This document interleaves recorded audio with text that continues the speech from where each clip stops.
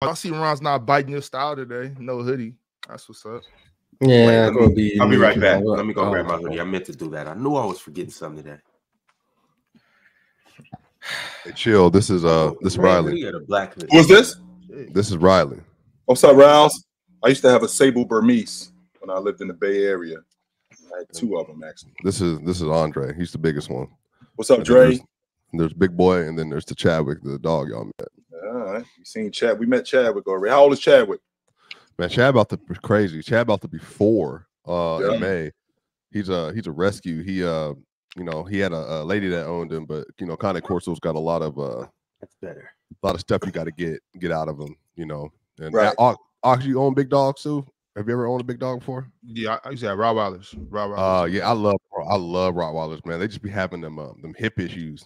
This dude right here, yo. Get Ron off the floor, big eye. Look, get Ron off the first thing I could find. Get Ron off the floor, okay? Look, get Ron off the floor. He killing us. Hey, Ron, you gotta come sit. You gotta come sit down. You on the bench, bro? Come sit next to me, bro. Hey, Big Ox, you the coach that's snatching my shirt to get him out the game. Like, get Ron out. Go get him right now. Get Ron off the floor. Chill, but if I'm rebounding and playing defense, but you're not. That's the problem, Ron. You're not. That's the problem right there. You're not. Get Ron off the floor, Big Ox. You lost on defense, bad rotations, missing open shots, bro. Come on. You're not running the floor. No, he ain't doing nothing, man. Absolutely nothing. So, Mars, I saw the matchups for the UEFA. Is it UEFA for the playoffs? Yes. And I don't like that PSG matchup.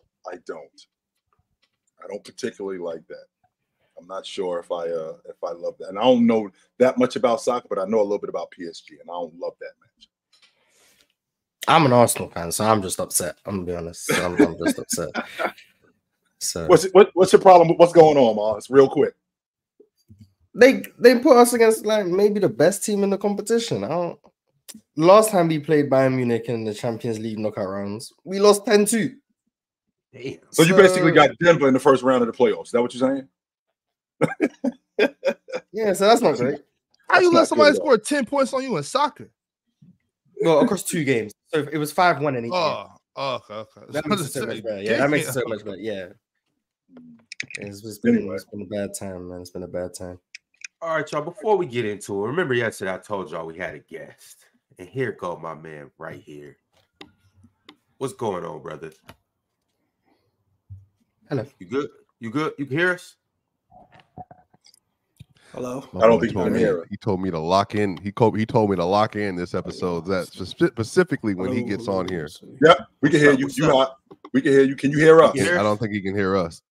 We can hear you. He can't hear us, so chill. We gotta plug his audio. Oh, Ron, man. Oh, Ron. This is Ron's fault.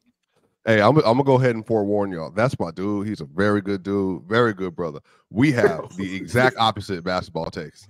We are complete opposites. That's what makes good. I like him already. That's what makes it dope, right? And Big Ox, would you tell me about some of your best friends? What you had to do before you became best friends? Yeah, we got to knuckle up first sometimes. That's what happens when you best friends, right? Me and my best friend. That's how we became best friends. Real spit before you come on. Shout out to Black content creators, man. Black content creators will. They are the ace in the hole in this industry that will help you, that'll help you tap in where you need to tap in. So man, I'm telling you, if you got that's a good dude. That's a good dude. Low good brother. There's a bunch of y'all, man. Y'all good people. I mean, I'm still figuring out Ox, but I feel like he's gonna get there one day. But you got bigger fish to fry this episode. It's hard to do, man. It's hard to just keep coming up with. It's like an artist, like a singer, like a rapper, like to keep coming up with rhymes and keep coming up with songs. It's not easy to do. Wait, chill. If this is Destiny Child, which one are you? I think Destiny's Child is a bad example. I think if there was 5 of them at the beginning, yeah, there was. That's true. It was 5 of them. They rotated, but I'm what you call it. I'm what's her name? Kelly? Chick who became. No, Kelly? I'm not Kelly. What's the other one who be what the hell is her name? Not Michelle. Be dancing off beat. Nope, not Kelly. The one not from Michelle. Not the Beyonce. one from Green. What's the show? That's her. That's her from Greenleaf. Like I ain't even know that she could sing. I ain't know she could dance. I didn't know anything about her until she went solo. And I was like, damn, I didn't even know this chick could sing. That's me. That's the one. I'm now. If who was the Temptations though? Who would you be? Oh, I'm Paul. I'm not David Ruffin because I'm not causing no friction within the group. I want the group to play David together. left. If we NWA, I'm definitely Ice Cube. I'm definitely Q. Definitely, I'm Ice Cube. Ron, you yeller. Ron, you yeller. Yeah, crazy. That's wild. And who are you? I'm Easy E for sure. Oh my gosh! We know who Easy is. You couldn't even give me Boys in the Hood bar for bar right now, Ox. You couldn't even give me Boys in the Hood bar for bar right now. Bar for bar. Woke up quick at about noon. Just thought that I had to be in Compton soon. You gonna pick the easiest one? Go. And by the way, Ox, you a West Coast dude. By the way, on top of that, Ox, you a West Coast dude. Yeah, be that as it may. I don't know all NWA songs. I know the ones. You know what I'm saying? I know the ones. No, 8 Ball. Put 8 Ball on, y'all. I'll tell you, bro. Tap into the bag. We can old school hip hop one. I'm all in it. Okay, but I'm from up here though, so we could do C-Bo, we could do E40. You know what I'm saying? Mac Dre. You know, tell me when that go. First of all, can we get to the bottom of that? Yo, we got company. Can we act like we have some sense? We got company. All right, how about that? We got somebody new in the house. We got some company.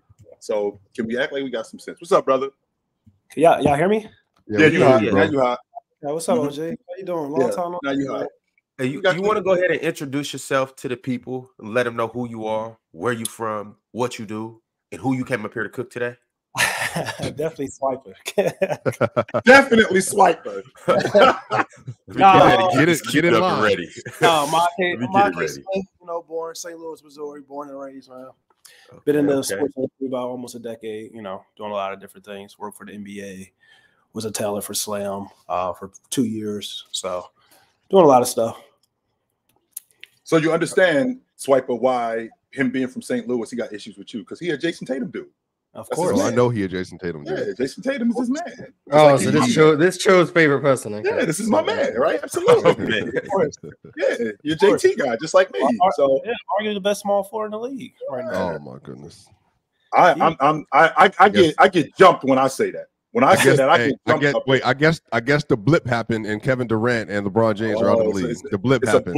It's a blip. Thanos is here. I didn't realize it happened still, y'all. Which is also interesting too, because I'm sure if Kevin Durant would have went off yesterday, I would have basically got jumped from behind. By the way, it wouldn't have been like I would have been punches from the back of the head and getting snuck, but he kind of got scorched yesterday. So chilling them out. We'll go ahead and let y'all get y'all licks off because JT's team did win, even though you know what, I'm gonna leave the caveat out. His team did win yesterday. So how you feeling about that win yesterday over the Suns?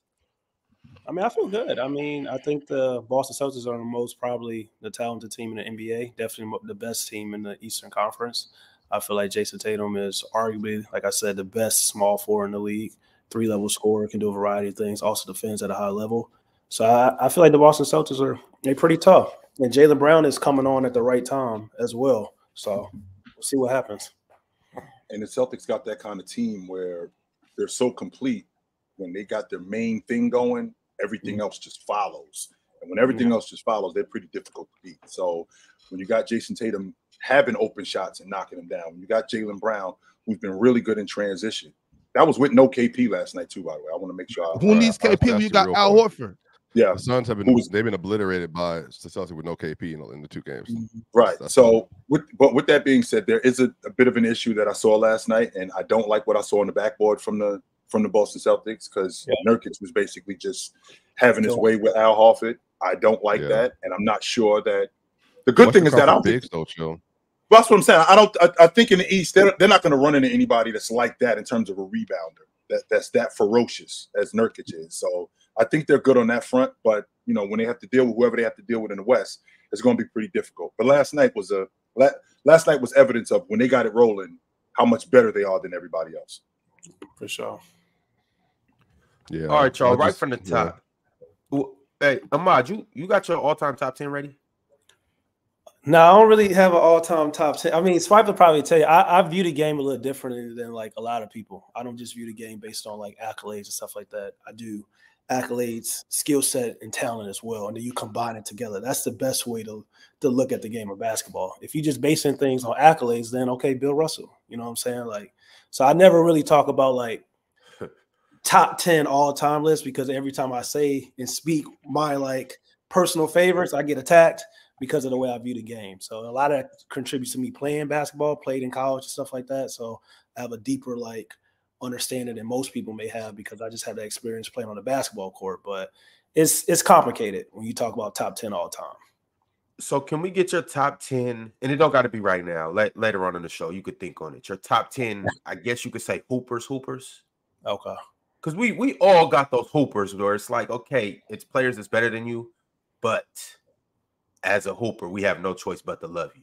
But even though that's crazy, because like it's gonna get nasty, because I give a lot of credit to guys that can do everything with the basketball themselves. So I don't have a lot of big men on my list. If you can't really create your own shots, just ballers, straight ballers. Yeah. Okay. Ahmad, and shout out to my man too. I actually was just on the phone chatting with him yesterday. Ahmad, we had a guy come up here and say Derrick Rose is, what did he say, 8 all time, 9 all time? He was somewhere in the top 10. So, like, you know, like your list is your list. But wait a second. When you say like the inability to create for himself as a big man, that means like the inability, like if I catch the ball in the mid block, like if I can't go to work and get a bucket, are you talking about? Because I mean, how am I supposed to create for myself if I don't got a guard that's giving me the ball on the block? But what do you mean by that? It based on when I'm talking about like just hoopers are all-time lists for as like accolades and all players combined. It's a little bit different. But like if you look at like Kareem Abdul-Jabbar, right? Somebody had to give Kareem the ball, you know. Right. But you look at Nikola Jokic can create for himself, create for others as well. Like if I'm creating a team right now, who do I want to have on my basketball team at that center position? Do I want a guy that you got to dump the ball to, or a guy that can create for others and also create his own shot as well as a big man? So that's where it gets a little dicey. Ball did average almost 5 assists, so he could pass with the best of them. So definitely, Jabbar could modernize his game. And well, if I got Jason Kidd on the floor, I don't need a big man out there passing. Yeah, it just depends on your team makeup. Team situations, everything. That's why we trying to tell a swiper up here, but you know, this guy. Nah, let's keep it trill. Let's keep it trill, bro. Because you my dog. I gave you love before you came on the show because you deserve it. You a good dude. We have different basketball tastes. We value different things. That's really what it is. I value playmaking, shot creation, and like defensive, like fit, all that stuff, right? But you've had some takes, bro. Like especially about a year and a half ago, you had some wild takes that you were putting out on the timeline. I remember. I think the craziest one was when you said something about like getting a bucket. Who did you? And you put the bigs. You put the bigs up. It was a list you did, and you had like the centers. But then you said like you basically said like Jokic and Cat and something like can't get they shot like Embiid, or it was one of them. Might have been Cat. I can't remember what it was. That was the first time you and I ever had like massive disagreement about something. So ain't nothing crazy. You understand Joel. When you talking about Joel Embiid to me is the best scoring center of all time. That's just me personally, because he does so much with the basketball, and he operates at the second level in the basketball court, third level as well. And his shot versatility and difficulty is like really special. So that's why I look at like players like that. So that's what it was basing off of. We know that Jokic and Cat can get their own shot, but like when it comes to doing it like Joel Embiid, that's my kind of like my preference. Is that crazy to say for everybody up here? It's not crazy. I disagree, but it's not crazy. I understand where you're coming from as far as the skill set. I think he'd be better if he was more, block orientated. I think he wants to be out there a little too much. But I mean, if you got the skill set, it's not, like I said, it's not crazy. I disagree, but it's not crazy at all. Isn't that to a guy's detriment? Because a guy like Joel Embiid wants to show that, I can handle a basketball. He wants to show that I can shoot the long ball. But where's Joel Embiid been the most effective in his game? Where has he been the best? In the regular season, in the mid-range?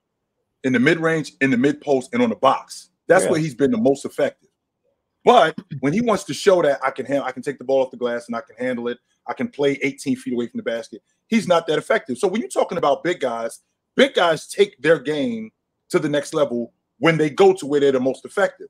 When I'm on a box and can't nobody cover me, why am I going away from that?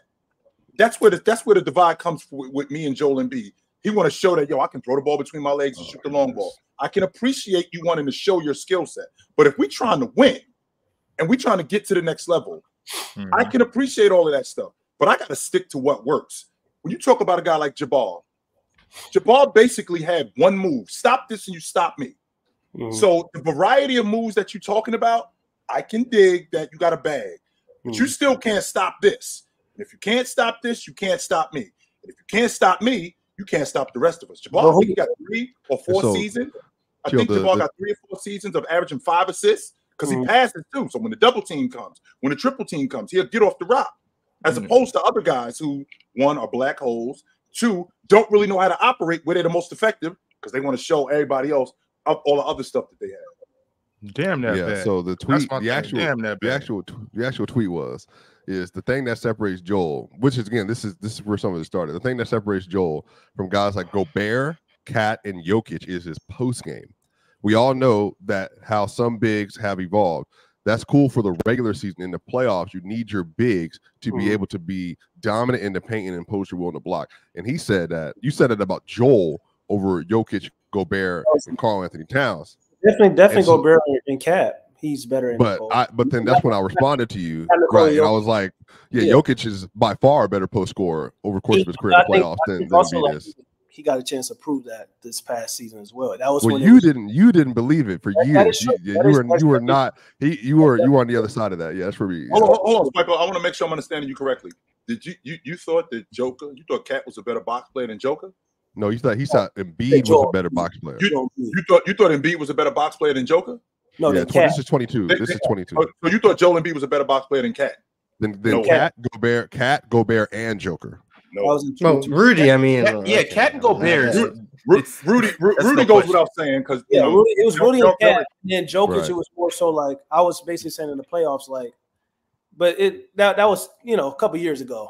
That was 2 years ago. Jokic proved that he's arguably the best player in the league right now, and also what he did in the postseason as well. So, I mean, why wouldn't he be the best player in the game? If you estimating who's the best player in the game, why wouldn't Joker be the best player in the game today? Because when you talk about hoopers, because it sounded to me when you talk about ballers, you're talking about dudes who could just do everything, get their own shot, create for themselves, all of that stuff. Why isn't Joker separated from everybody else?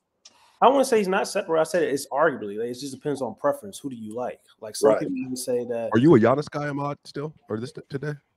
Or I never was. You like KD and all that. Yeah, I remember. Yeah. I mean, Giannis is cool, but I'm saying you can say Giannis. Some people may say Kevin Durant. Some people may say LeBron James. It just depends. Stephen Curry. It just depends on who you ask. For me personally, like when it goes to the playoffs, like right now, people say SGA is the best player or top 3 player in the world. I'm like, hell no, he's not. And I know what he's doing right now in the regular season, but like come to postseason, do you really want SGA over Jimmy Butler? I don't really think. Why does that not matter to you, Swiper? Why? What I say? Why does that not matter to you? What did I say? Like what a guy does in the postseason. I love Jimmy Butler. I'm a Jimmy Butler dude. I think Jimmy Butler better than Tatum when it mattered most in the playoffs. I think he's better than Embiid. I've been clear about that. SGA, once he do it, respect. Yeah, in the playoff, 1,000%, Mars. Lower your eyebrows. I don't know why you raised your eyebrows like you thought that was a conversation. He's been better than Embiid for multiple seasons in the playoff. That's not news. And I know what you're going to tell me. Well, Swipe, he got a knee injury. He got an orbital fracture. I get it, but he's still been better. Jimmy Butler has been better than playoffs. Jimmy Butler legitimately every year, except for 1 year when he had a back injury, has been legitimately like a top 5-6 player in the playoffs every year. And it's just shot making. It's the stuff that Ahmad is talking about. It's just pull up shot making, goes out the wazoo in the playoffs. And when he's healthy, chill, he gives everybody buckets, including Tatum, including Giannis, including Embiid. It don't matter. It really doesn't matter. He will go bar for bar with anybody. His nickname is Buckets. That's his nickname, so I'm not surprised at that. I won't argue that part. But when I'm talking about SGA, I've always been an advocate. The postseason matters. When it matters, I can appreciate what you do in the regular season. 100%, I can appreciate that.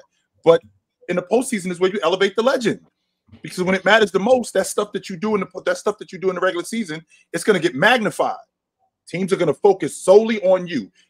This isn't Tuesday in January where you see in Minnesota and then 2 nights later you got to see Toronto. No, we get to focus solely on you and your game. Can that translate to the postseason? That's the $1 million question. And if it can't, then I can't talk about you like I talk about the better players who their games do translate in the postseason. I can't talk about you like I talk about them. Chill. The thing with SGA that I think, like, first off, we are giving him a pass, whether like it or not. I think we're all giving SGA a pass because I believe that most people give SGA a pass because we think his game's going to translate. Obviously, it's no way to tell, but also on top of that, the next layer to it is he's been playing in poverty, so it's hard to give him to don't do that, Ron. Don't do that. Chill. It's a fact of the matter. It's a fact of the matter. We only got 1 month to wait. That's all I'm saying. Like. We can all see SGA is balling. But we've seen him in the play-in before. We can see that. We can see that in the playoffs too. When's the last time we seen him in the playoffs? He was a different dude. He was a baby in the playoffs. He was okay. So that's what I'm saying. Like, look. So I'm saying now. That was a different. I'm talking about now. We can clearly look at SGA and see he's balling. I think he got overhyped a lot at the beginning of the season, especially. I think he's having a great season, but. Why can't we just be patient? That's the problem with this contract. What do you mean overhyped? You don't think he should be an MVP, Hawks? No. I think I said if I had a vote, I'd give it to him right now. I think Luka's gonna get it, but I'd give my vote to SGA. Luka is the league MVP today. Well, I thought he was because I thought Dallas was moving up in the standings. Right. So I'm kind of talking back like a couple months. Somebody post that eliminated graphic from the Lakers. Yes. So I'm fine with just waiting though. Like we don't have to keep talking about SGA this, SGA that. We could give him a month. We can see what happens in the playoffs, and then we'll know. I think SGA cold. He a calm hooper. Like he plays at his own pace, gets to his spots, very skilled. He's a master when we talk about the fundamentals, especially like his pump fake as well. Like he knows how to draw fouls, which is a skill set. I know people try to pretend when they talk about guys like James Harden, Luka Dončić, or Joel Embiid, but drawing fouls is a skill set in the game of basketball. But the only problem is it's too many guys that have history and also that are kind of older, but like we know take the regular season. Don't really take the regular season in the way a young player may take the regular season, that we have to give the benefit of doubt too. So I can't sit up and say like I'm taking SGA over a guy in the playoffs like a Kevin Durant or a Kawhi Leonard or a Jimmy Butler because I just seen them do it. Or Jayson Tatum. Too many times. I don't know. Jayson Tatum got he had the most points in If you're really giving me an option. He got the most points in Game 7 history. I mean, he's done it. So it's just like he's led his team to the NBA Finals. Even Devin Booker's led his team to the NBA Finals as the best player before. So it's just like it's guys in the league that has proven stuff in the postseason where it matters the most. So just to say that SGA, who's incredibly talented, incredibly skilled, is a top 3 basketball player just because of the regular season where he ain't done nothing in the playoffs. And we got guys that's done things in the playoffs, older and his age range. That's kind of like it just depends on what you value. And we can dead the logic of him being young. When I say being young, I mean like this is year 6 we in with this dude. Yeah, 25. He came in the year before Jayson Tatum. So it's not like this dude just showed up a year or 2 ago. He showed up to this tier. That's what he just showed up to. So because he showed up to this tier, we can't just talk about this dude like these dudes that are in the tier haven't been doing this for quite a while now. We can't do that. We can't just throw you in there like that when you haven't done what these dudes have done. Do you think he's going to be closer to the apex of the league? Like, Jokic or Giannis or Steph when he was obviously Steph and all them or then Bron, but whatever. But do you think he can be closer to that apex, or do you think SGA is going to be closer to like, I guess probably like Tatum and all that? Like, does he ceiling out like kind of right now as like a first team All NBA player consistently? But there's a little bit of gap. Go ahead. Why do you keep bringing in Tatum? Like Tatum, I'm saying Tatum's the next tier down. Why do you keep saying like he's not the most accomplished like in that age range? Like he's more accomplished in the playoffs. Yeah, but I'm saying, but he's not Embiid regular season and Steph and Jokic and them either. Like I'm saying, there's a gap. I'm saying Tatum is in that next block. So I'm saying that is it. I'm asking him, is he closer to like the superstars, or would you put him next to like some of these like stars that are like really good, really young, but they're just not quite the other apex players? Tatum clears SGA.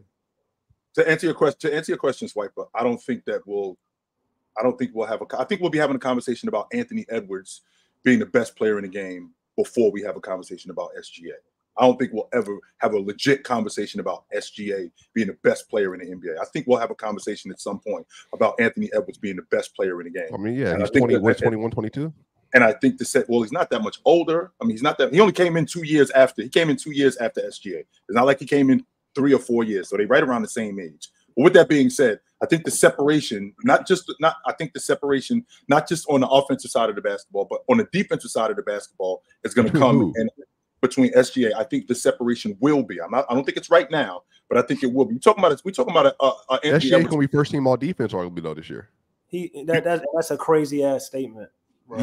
No, it is not. SGA is not going to make first team all defense. I'm saying, but he's getting votes for first and second team. He might finish second team. Is what I'm saying. He'll get votes for second team. He's not going to get votes. I'm saying I don't know where he finishes, but he's been one of the best. Ant's a better defender than SGA. You really think he'd be guarding like that, bro? Ant's a better defender. Yeah, like he's been really good defensively. Like SGA has been one of the best off-ball defenders in the league consistently this season. And on top of that, on ball, he's not getting taken advantage of because he's 6'6". Off ball is different than on the ball. Tyrese Halliburton's 6'6". Like Allen Iverson led the league in steals. Shai's not exactly built. I don't want to discount a guy leading the league in steals because I'm not either. I'm just saying it is a difference. between off ball and also playing like on ball. It's like why people glorify Rudy Gobert. Rudy Gobert is an excellent help side defender. Giannis Antetokounmpo is an excellent help side defender. They shot contest. They do all these great things. But when we talk about like switched on the perimeter, especially like we talk about Giannis Antetokounmpo, like is he really guarding? Is he really locking up? Not really, bro. Wow. This year he's been good on the perimeter. And Rudy's been much better defending. Previous years, I'm more so with you, but this year I think Giannis. So do we think the defensive never mind. I'm not gonna ask that question. I forgot where I was at. Never mind. But I'm gonna still let y'all know right now. I've been telling y'all, Giannis's defense is way overrated. Advanced defense. Giannis's defense is way hyped. But I'm not gonna put Rudy Gobert in there. Rudy Gobert, as far as defense goes, I don't want to have a conversation with him and Giannis. Giannis is not on Rudy's level on the defensive end of the floor. Well, I think you gotta. I think watching Rudy as a defender on the perimeter, he's gotten much better. Yes, his ability to close out, right? His ability to just defend on the perimeter overall has gotten much better. And more times than not, as a big, I am a help side defender because my player on the box, if I'm covering him one-on-one, if I'm not covering him, I'm helping in the paint. The guys on the perimeter, those guys have the ball more. So you're more apt to be in front of a guy with the ball more than I am on the box. But I'm like the goalie in soccer. I got one of the most difficult jobs. I got to protect the rim. I got to protect the paint. So who would you rather have if that's the case? Who would you rather have? Would you rather have Rudy Gobert, those two type of defenders, or would you rather have defenders like Anthony Davis and Bam Adebayo, who can kind of do it all? Depends on the rest of my roster. Right, it's not just it, and that's where I was going with that, Miles. I want Rudy Gobert. Like I gotta put a specific type of player around Bam Adebayo because number one, Bam is not a great rebounder. Rebounding is a part of defense. Bam is a good rebounder. Bam should be a double-digit rebounder. Rudy is a glass cleaner. And with Rudy being a glass cleaner, that's a big deal in holding teams to one possession. And the difference, in addition to being a damn good rim protector. So when I think about guys like Anthony Davis, I think Anthony Davis is a damn good on-ball defender. But if I have to choose between the two of them, I think Rudy Gobert is a more versatile big defender on the block because he could defend more bigs. Anthony Davis has a real difficult time defending other bigs. Rudy can handle the 5-man as much as possible. Anthony Davis struggles with the 5-man. He doesn't struggle as much with the 4-man, but he struggles with the 5-man. Rudy doesn't really struggle as much with the 4-man as much as Anthony Davis struggles with the 5-man. So if I had to choose between the two of them, Rudy is my guy. Well, but this whole Anthony Davis-Rudy thing is a little interesting to me. Rudy can win his 4th DPOY in the same era as Anthony Davis and has not. And Anthony Davis has had prime like 2020. He's had great personnel around him before. Like, so this year is not good. But he also has not like been. The Lakers defense has not been good with him on the court this year. And so I think for me, it's like this whole Rudy Gobert thing. It's like I realize people don't really. They think he's like just a rim protector, can't move in space and can't play pick and roll defense, which I think is a misnomer. But I also think that this is crazy that like we're in a situation now where Rudy's going to win his 4th DPOY. Anthony Davis doesn't have one. And we're having conversations still about like AD versus Rudy. And I just think like the era is just going to define itself. Like Mars said, though, it depends on preference. Also depends on team makeup as well, though. Well, I'm saying, but 21, we talked about this before. 21, they didn't have like anybody on the court with him. It was Bojan, it was Donovan Mitchell, it was Mike Conley. Like, so they weren't like, they didn't have any defensive personnel at all, and they were the #1 defense in the league through the regular season, and he won DPOY that year. All-league defender in Memphis. Swiper. Stop talking like Mike Conley was swag. Mike Conley was an all-league defender. Not 21. Yeah, not 34-year-old Mike Conley. You're talking about 2014 Mike Conley, 13 Mike Conley, the Memphis. I mean, to be fair, that was 10 years ago. That was all 10 years ago in 2021. That was also 10 years ago. You had a high top fade. I had a whole thing going on up here 10 years ago, so I can't speak to that. My fade too. My fade was cleaner than the kitchen sink. I'm gonna keep it. Right, exactly. That's how long ago that was. But swipe it in Rudy's to what Chill was saying though.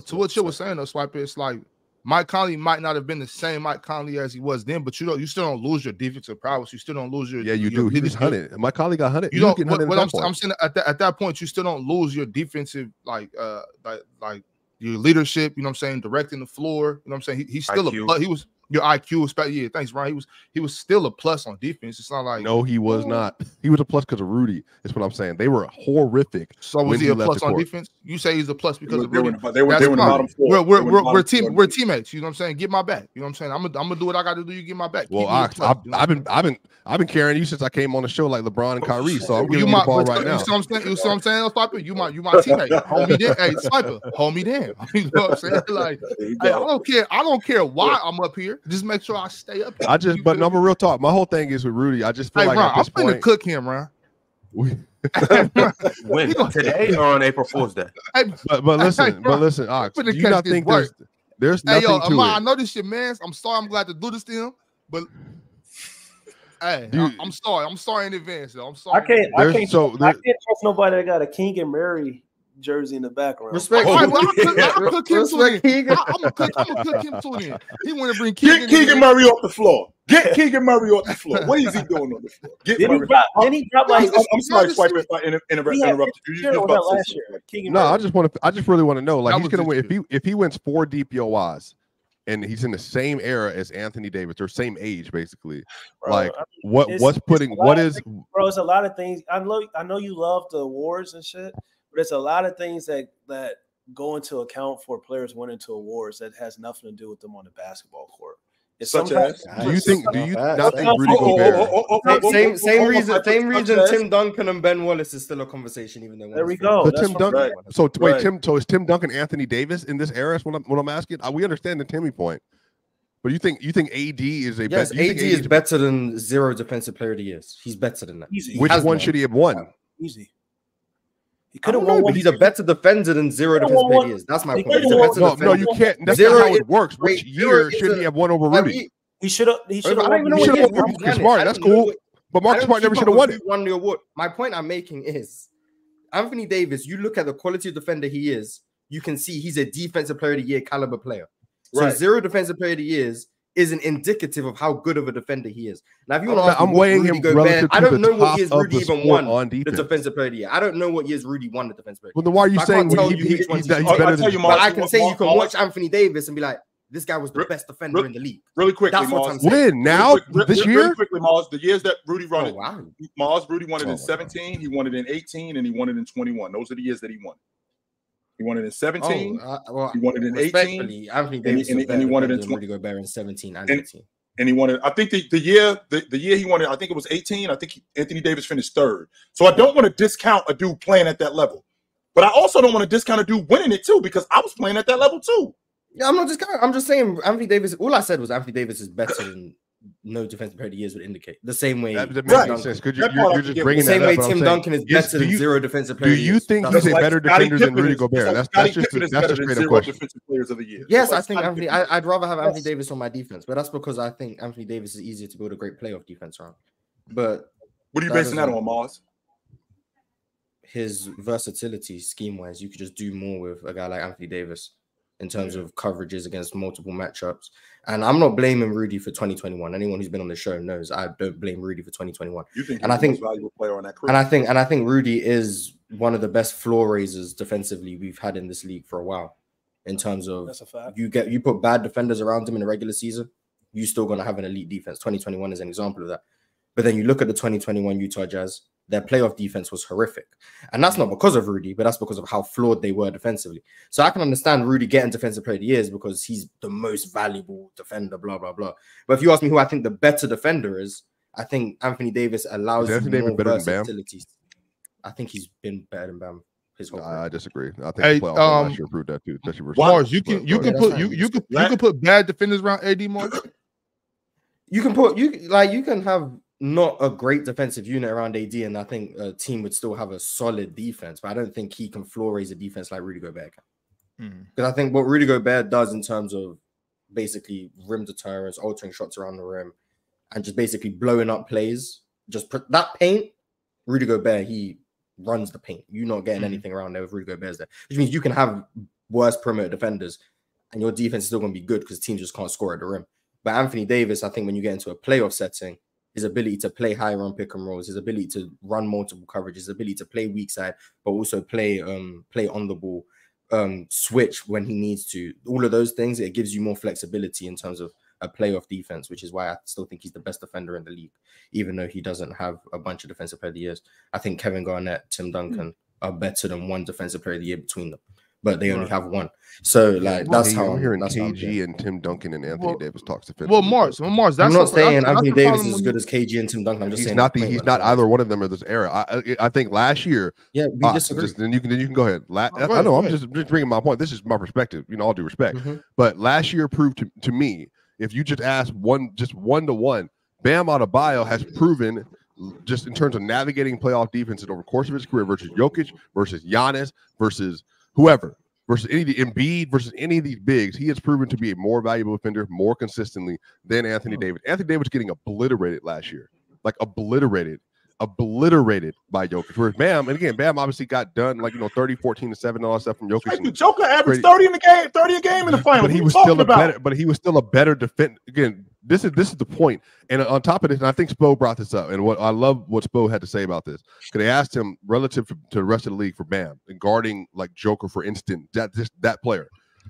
Bam will give effort on every single possession. He's one of the best fronters in the league. He gets more effort in switching. He doesn't give up. He doesn't die on anything. His ability to stay locked in consistently on every possession, it just makes it that much more difficult. If you ask, you just look at AD just never has anything for any of these elite bigs, whether it's Embiid, whether it's Giannis, whether it's Joker, and apparently Sabonis. And my whole thing is if you just look at what Bam has been able to do in the course of his playoff run, I don't know, man. That's just me. That's just me. I want to know is Bam a better? I think Jokic played better against the Heat than he did against the Lakers. Is Bam a better defender than Jared Allen? Yes. Is who? Yes, he is. But Jared Allen, I was sleeping on Jared Allen. Jared Allen is a good defender. It's not that easy for me. I can't just say yes. I don't understand how you watched the conference finals last year and then the finals and say Jokic played better against the Lakers. I don't understand how. I don't get how you reach that conclusion. For real. You mean 28, 15, and 12, and then they had like a 120 offensive rating when AD was on the court because they were getting obliterated in pick and roll. Here we go. We can't talk hoop. Can we talk hoop swiper, please? I said pick and roll switch. That's what we do. That's not what we do. That's not what we do. You Moss can say, asked, how was he a better defender? He said, because 120 I already said it 2 minutes ago. What? But I'm like, you can say 28. I don't know what you said, 28, 15, and 12 or something. But then you go back and watch that series. The Lakers defenders not named Anthony Davis are helping one pass away. He's getting 12 assists because they're helping one pass away. I'm sorry, that's not Anthony Davis getting cooked on defense. That's they were doing that to protect AD from Joker, though. That's not true, because when they put AD as the Roma and Ruby on him, AD wasn't the one blowing assignments. It was everyone helping one pass away, and that dribble handoff action with Ruby being a terrible low man, creating open shots. That's not Jokic just playing fantastically well. Yeah, Jokic averaged 30 and 14 versus Bam in the finals, and then 28, 15, and 12. Versus the Lakers. I'm saying those 12 assists, you can watch the 12 assists, and you can also see how Miami played him, and they made Jamal Murray more of a playmaker because they were trapping and blitzing Jamal Murray, trying to make his passes more difficult. I don't know how many assists Jamal Murray averaged in the finals, but I guarantee it was more than Jokic. Okay, 10. So he averaged more assists than Jokic because that's how the Miami Heat team defense played Jokic. They played him as a scorer, and that's why he was a more efficient scorer. Whereas the Lakers played him so rudimentarily, I don't know if that's a word, but they played him so basically that they were helping one pass away, and that's why he averaged 12 assists. That doesn't mean he played better. That's Darvin Ham being a terrorist. It's not just that, though. It's over the course of the last 2 seasons when Anthony Davis has been guarding that man or Embiid. Or apparently Sabonis. This is not even propaganda. That's just reading why the Lakers haven't beaten them. But like even just over the course of that time, like you just look at what he does versus these elite bigs relative to Bam Adebayo. I think Bam has a better resume personally. But again, maybe whatever. I think Bam. You got a point. He be getting his ass kicked by them. Okay, so I repeat, he be getting his ass kicked. If you want to say Bam is better at guarding bigs, I would disagree. I would disagree. But if that's what you believe, I do sure. But AD's value away from the basketball to me trumps Bam's value on the ball to me. And I can't look at the conference finals and then look at the finals and say, yeah, Bam, Jokic played better in the conference finals. I can't do that. Then, in my opinion, the 2 worst series Jokic had was against the Timberwolves and against the Lakers. The 2 best series he had was against the Suns and the Heat. If I had to rank them 1 through 4, the Suns was his best series, the Heat was his second best series, the Lakers was his 3rd best series, and the Timberwolves was his worst series, in my opinion. If that's how I was ranking them 1 through 4. Fellas, the Timberwolves had Rudy and the Lakers had AD. But I'm not giving them all the credit. I'm just saying that's the series I would say he played the worst, but he played great in all the series. But really quickly, Ron, Swiper, you bring up Rudy Gobert winning, and I'm a big Rudy fan. But what you can't do is you can't tell me that Rudy Gobert winning his 4th Defensive Player of the Year is that. Then tell me that Anthony Davis gets cooked by the better bigs in the game. How many times have I seen Rudy get 40 and 15 put on him by Embiid? How many times have I seen Joker put 48 on him? Joker put 48 and 12 on him. How many times have I seen these guys destroy him? I didn't bring up just the one-on-one stuff with Rudy. One more time. Ben Simmons put 40 on Rudy Gobert too. I do remember that. Yeah. Shout out Ben Simmons. I hey, that Ben Simmons was cold though. Yeah, I missed that. I feel like when you're talking about a big guy and you're talking about a one-on-one matchup, it's hard to stop another big guy. It's very rare that an elite big is going to get slowed down by another elite big. It's very rare. More times than not, they're going to cancel each other out.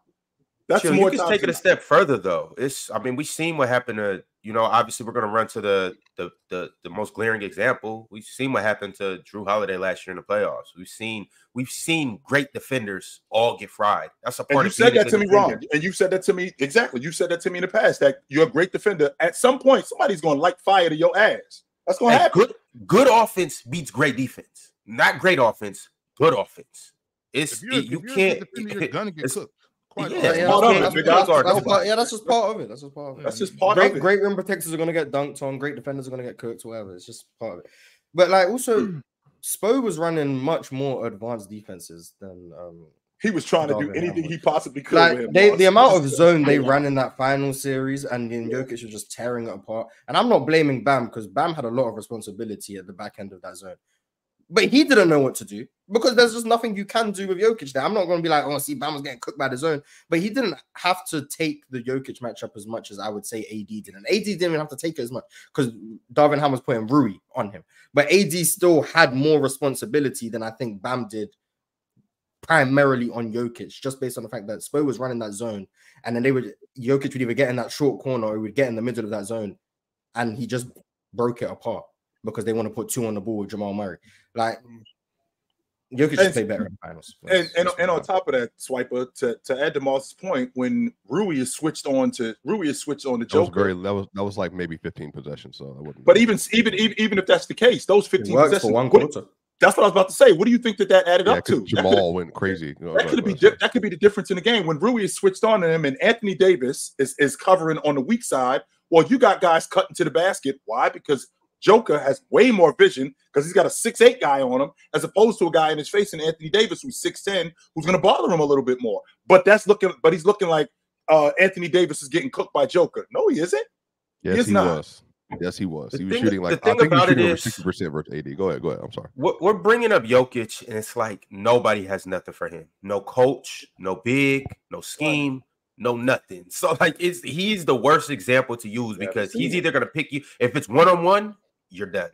If it's 5-on-1, you're done. It's nothing you could really do or throw at Jokic. He passes too good, shoots too good, scores too good, got too much work on the block, can stretch you out, kill you in the mid range. It's just it's a bad example. Yeah, Jokic but might be fellas. We gotta move on. I gotta salute everybody that's liked the video so far. Shout out to everybody that's been in here from the beginning to this point right now. We talked a little bit about all the bigs. We talked a little bit about Rudy, Jokic. Talked a little bit about Joel too. Even Kareem got brought up. It's been a good episode, but we're gonna get into Joel Embiid. And apparently, there was a lot of questions in the air on whether he would be back by playoff time. Whether he'll come back healthy and all of this good stuff. We don't know that, but we do know that he is set to return the first or second week of April, which will give him some time to, gear up before the playoffs. And I mean, he was diagnosed with a torn meniscus. It's been out since January, but in the 34 games that he played this year, he was clearly on pace to win his second MVP back-to-back. He was averaging 35 points, 11 rebounds, and close to 6 assists. I want to ask you guys, how do you feel about him returning for the last week or two of the season? Don't do it. Don't do it. I think it's a horrible decision. Don't do it at all. Don't do it. Don't even risk it. Don't do it. Period. Ron, do you understand the ramifications of him getting injured again? Because this is what we've seen from him over the last 2 years, that he's been broken down. And we've seen what a hurt Embiid looks like in the playoffs. It's not that effective. He's not nearly as effective as he is when he's healthy, even though it might look good. Plus, we're talking about a guy who I think he went out right before the All-Star break with that injury when they played the Warriors. So it'll be 2 months. So that means, number one, I just maybe started running like a couple of weeks ago. I'm not in basketball shape. Physically, I can't really compete with any of these guys. And now what you want to do is you want to throw me back out there coming off of injury, which I could very well get hurt again. So in addition to losing me this season, you might lose me next season too. Are you willing to risk that? Because I'm not. Has there been reports of him coming back? Because I just missed. I don't know if y'all said that. Ron just said there's no guaranteed timeline. Apparently, he's looking for the first week of April. Apparently, first or second week of April. And mind you, that's what we were talking about that when it happened. I said I think he could come back early April, mid-April, around like April 10th. I don't know exactly a day. And I think Rudy need to. Joel. If he can come back, and like I said before, I'm sure he's not just sitting down. He's doing PT. He's in the pool. He's getting shots up. I think he can come back at like 85, 90%, man. Gotta do it. Gotta do it. We got to make a run. If I'm the head guys over there in Philly, if you can play Joel, I need you to play, because this process is going on long enough. You know what I'm saying? They wouldn't got another shooter over there, but this they last chance, bro. Like, go. If they don't do it this year, Big Ox, you out. If they don't do it this year, I've been out for years. I've been trying to convince him to get out with me. But first of all, I was never in. You know what I'm saying? But since we're talking about it, like, right. Come on, Joel. It's time to run. It's time to go. Like, this is their chance. We saw how good Philly was playing early this season. Philly was looking like they could actually do it this year. 26-8 when Embiid plays. Man, I'm ready. I think they need to go ahead and if he can play, he need to go ahead and do it. And I know typically I'm all the way against that. Usually I'm like, protect your body, do what you gotta do. But he's gonna get hurt next year anyway. You know what I'm saying? Like, you might as well. Come on, man. Yeah, 26-8 when he played, and they were like 10 and 22. 10 and 22 when he doesn't play. So I mean, you had to 10 and 22 without. Yes, you got to ask yourself this question: if you're Joel Embiid, if I'm coming back, what am I coming back for? Am I coming back mocked by the Celtics in the first round?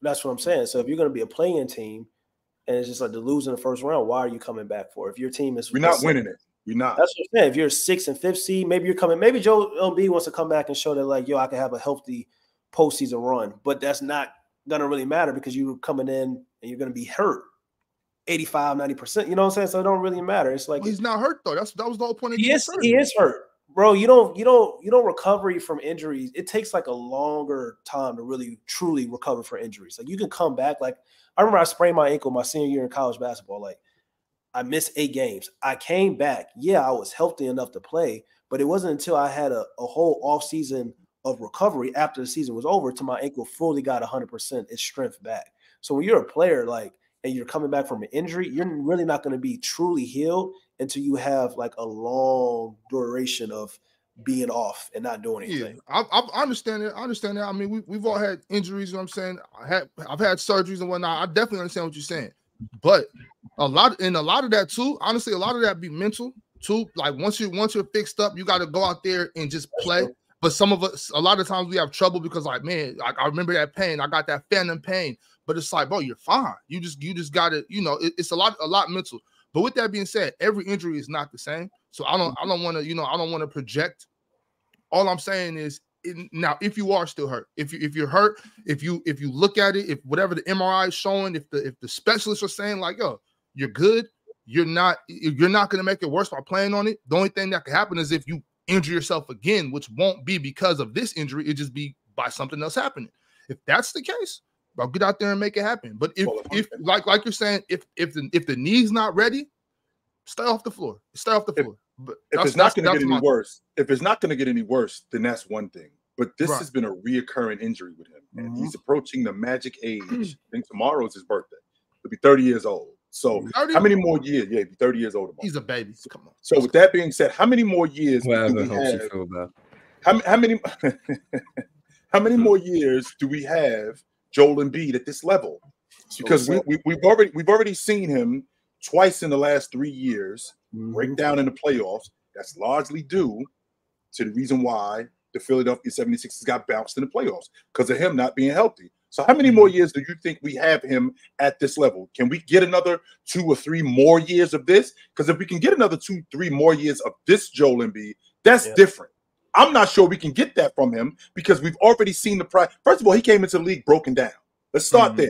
And then now he's starting to break down even more. And this injury that he has on his knee, Big Ox, it's the same knee. It's not like it's a different knee or it's his shoulder. It's the same knee, which means we're probably going to have this same problem moving forward. Are we going to get the same Joel Embiid? So we're trading. I was just about to. That's exactly where I was going. Okay, how much longer do we hold on to this guy if we're trying to win it? Because it's obvious that he's going to keep breaking down. That's obvious. Yeah. So that's what I'm saying. Either if he can't. Now it's not like a punishment type thing. It's not like, oh man, I'm disgusted by you, Rudy. You can't play. I'll keep calling him Rudy. I'm disgusted by you, Joel. You can't play. It's not something like that. It's just one of those times where it's like, yo, if we keep trying to ride this horse, we're really sinking our franchise.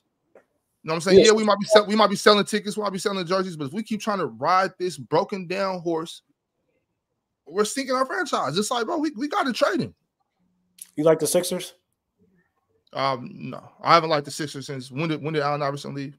Okay. Yeah, I'm not a Sixers fan, but I'm a fan of basketball, so I'm going about it as unbiased as possible. I just think that it's like at this point, I mean, we've seen this since the process started. Since Joel came from Kansas, it's been more of the same. And if you can't do anything with supposedly the best, what you call it, the best scoring center we've ever seen. Bro, it's something we got to send him somewhere where he can be successful, and we got to get some pieces back, and we got to jumpstart this again, or we're just sinking our franchise and we're just watching it happen. I believe the Sixers have, excuse me, I believe the Sixers have the roster construction to make some noise happen this year. I like their team, and I think if Joel can come back around 85%, they are a problem. The early season exemplified that, and on top of that, them getting a guy like Kyle Lowry also helps what they got going on. I'm not saying Kyle Lowry's gonna carry them or anything like that, but just his veteran presence and him coming off the bench and giving them those type of tough minutes and stuff like that, he helps. On top of that, Kelly Oubre has been balling. I love a guy like Kelly Oubre over there. Not to mention Tyrese Maxey, all-star. Tobias Harris, one of the best third options in the NBA. They just got Buddy Hield too. This roster is constructed. I'm not buying. I mean, you don't got to buy Tobias, but I'm saying they got Buddy Hield over there. They got guys. They got talent. They got the. I think they got the perfect construction of roster around him, and I think this is the best roster that he's had, except for the Jimmy roster.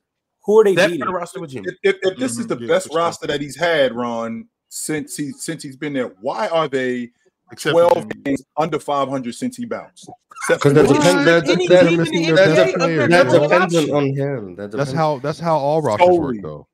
It's a well-built team, assuming Embiid is there. Right. If Embiid's not there, the team's. Can I think of another example that isn't LeBron James? Because that's going to annoy me.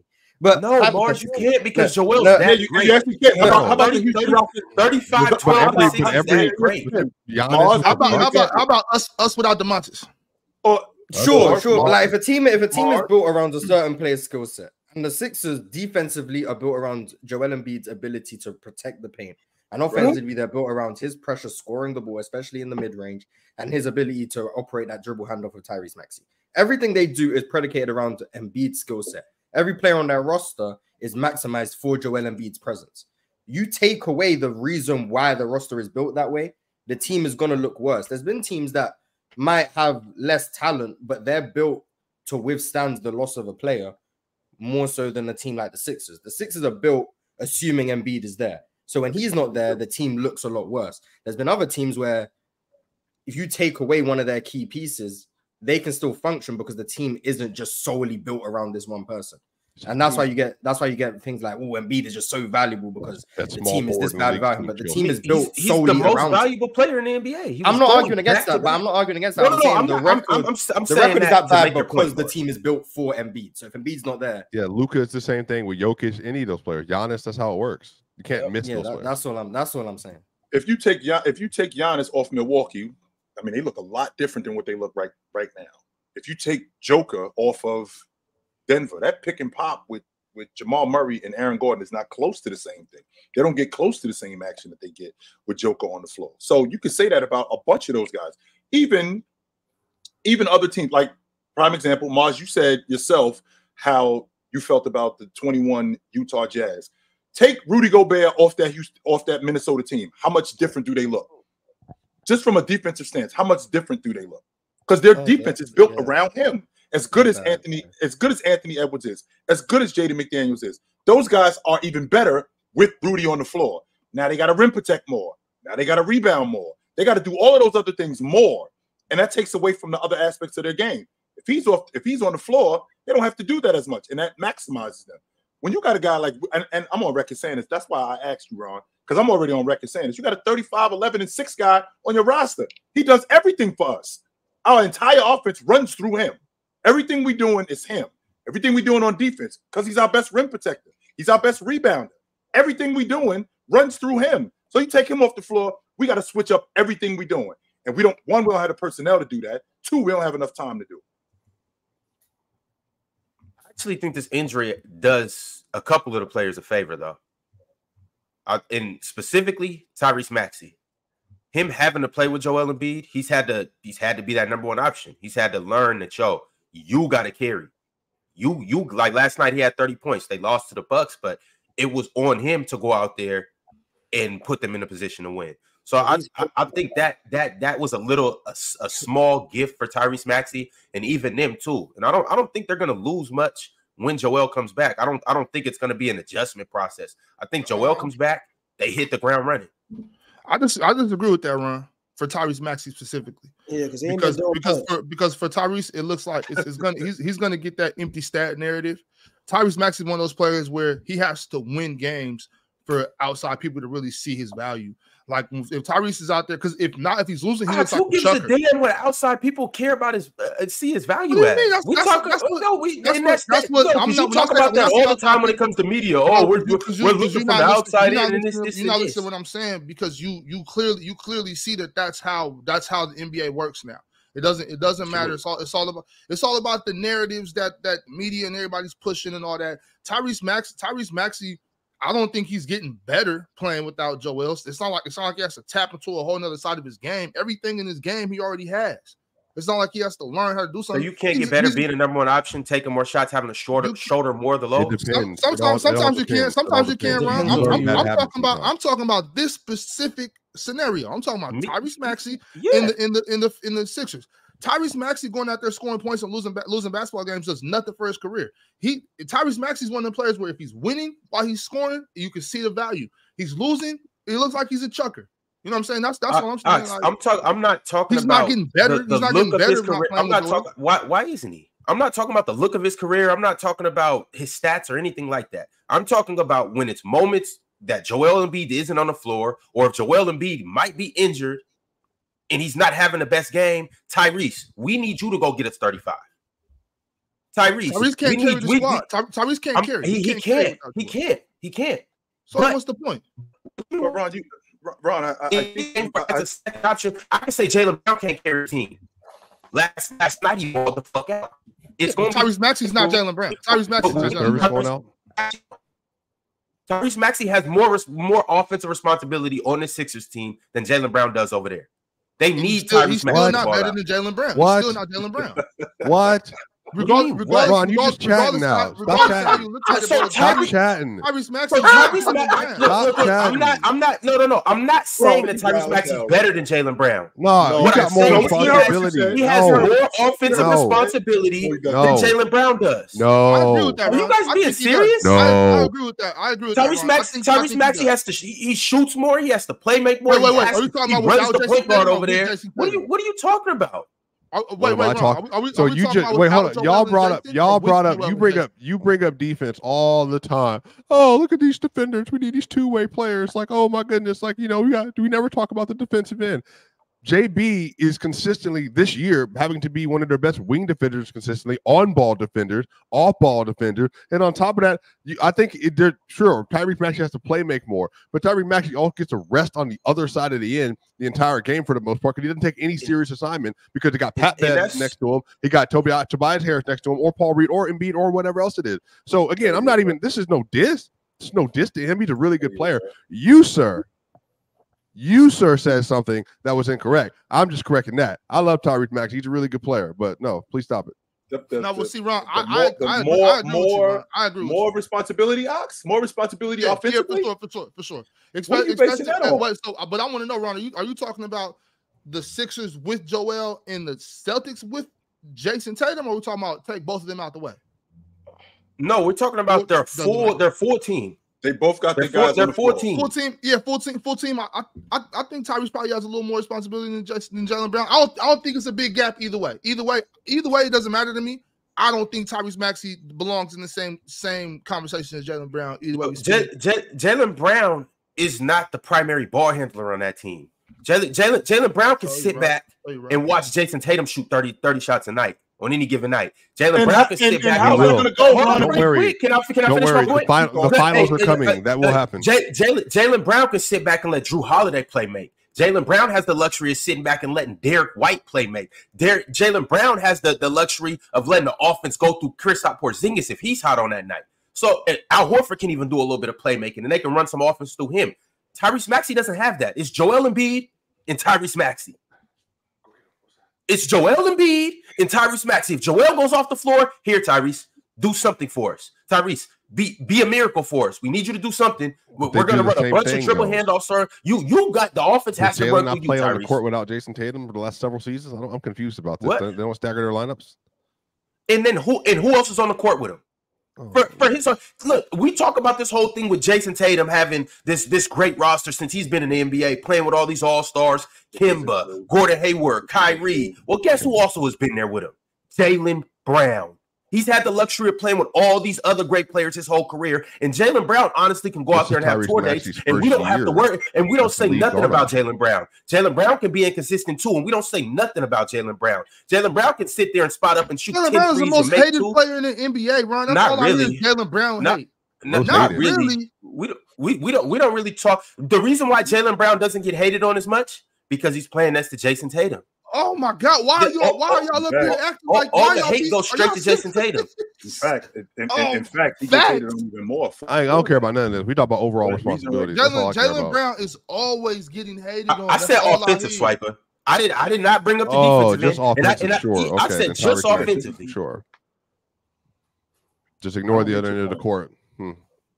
You do that though. From an offensive standpoint. No, wait, hold on. No. You who? For who, Ahmad?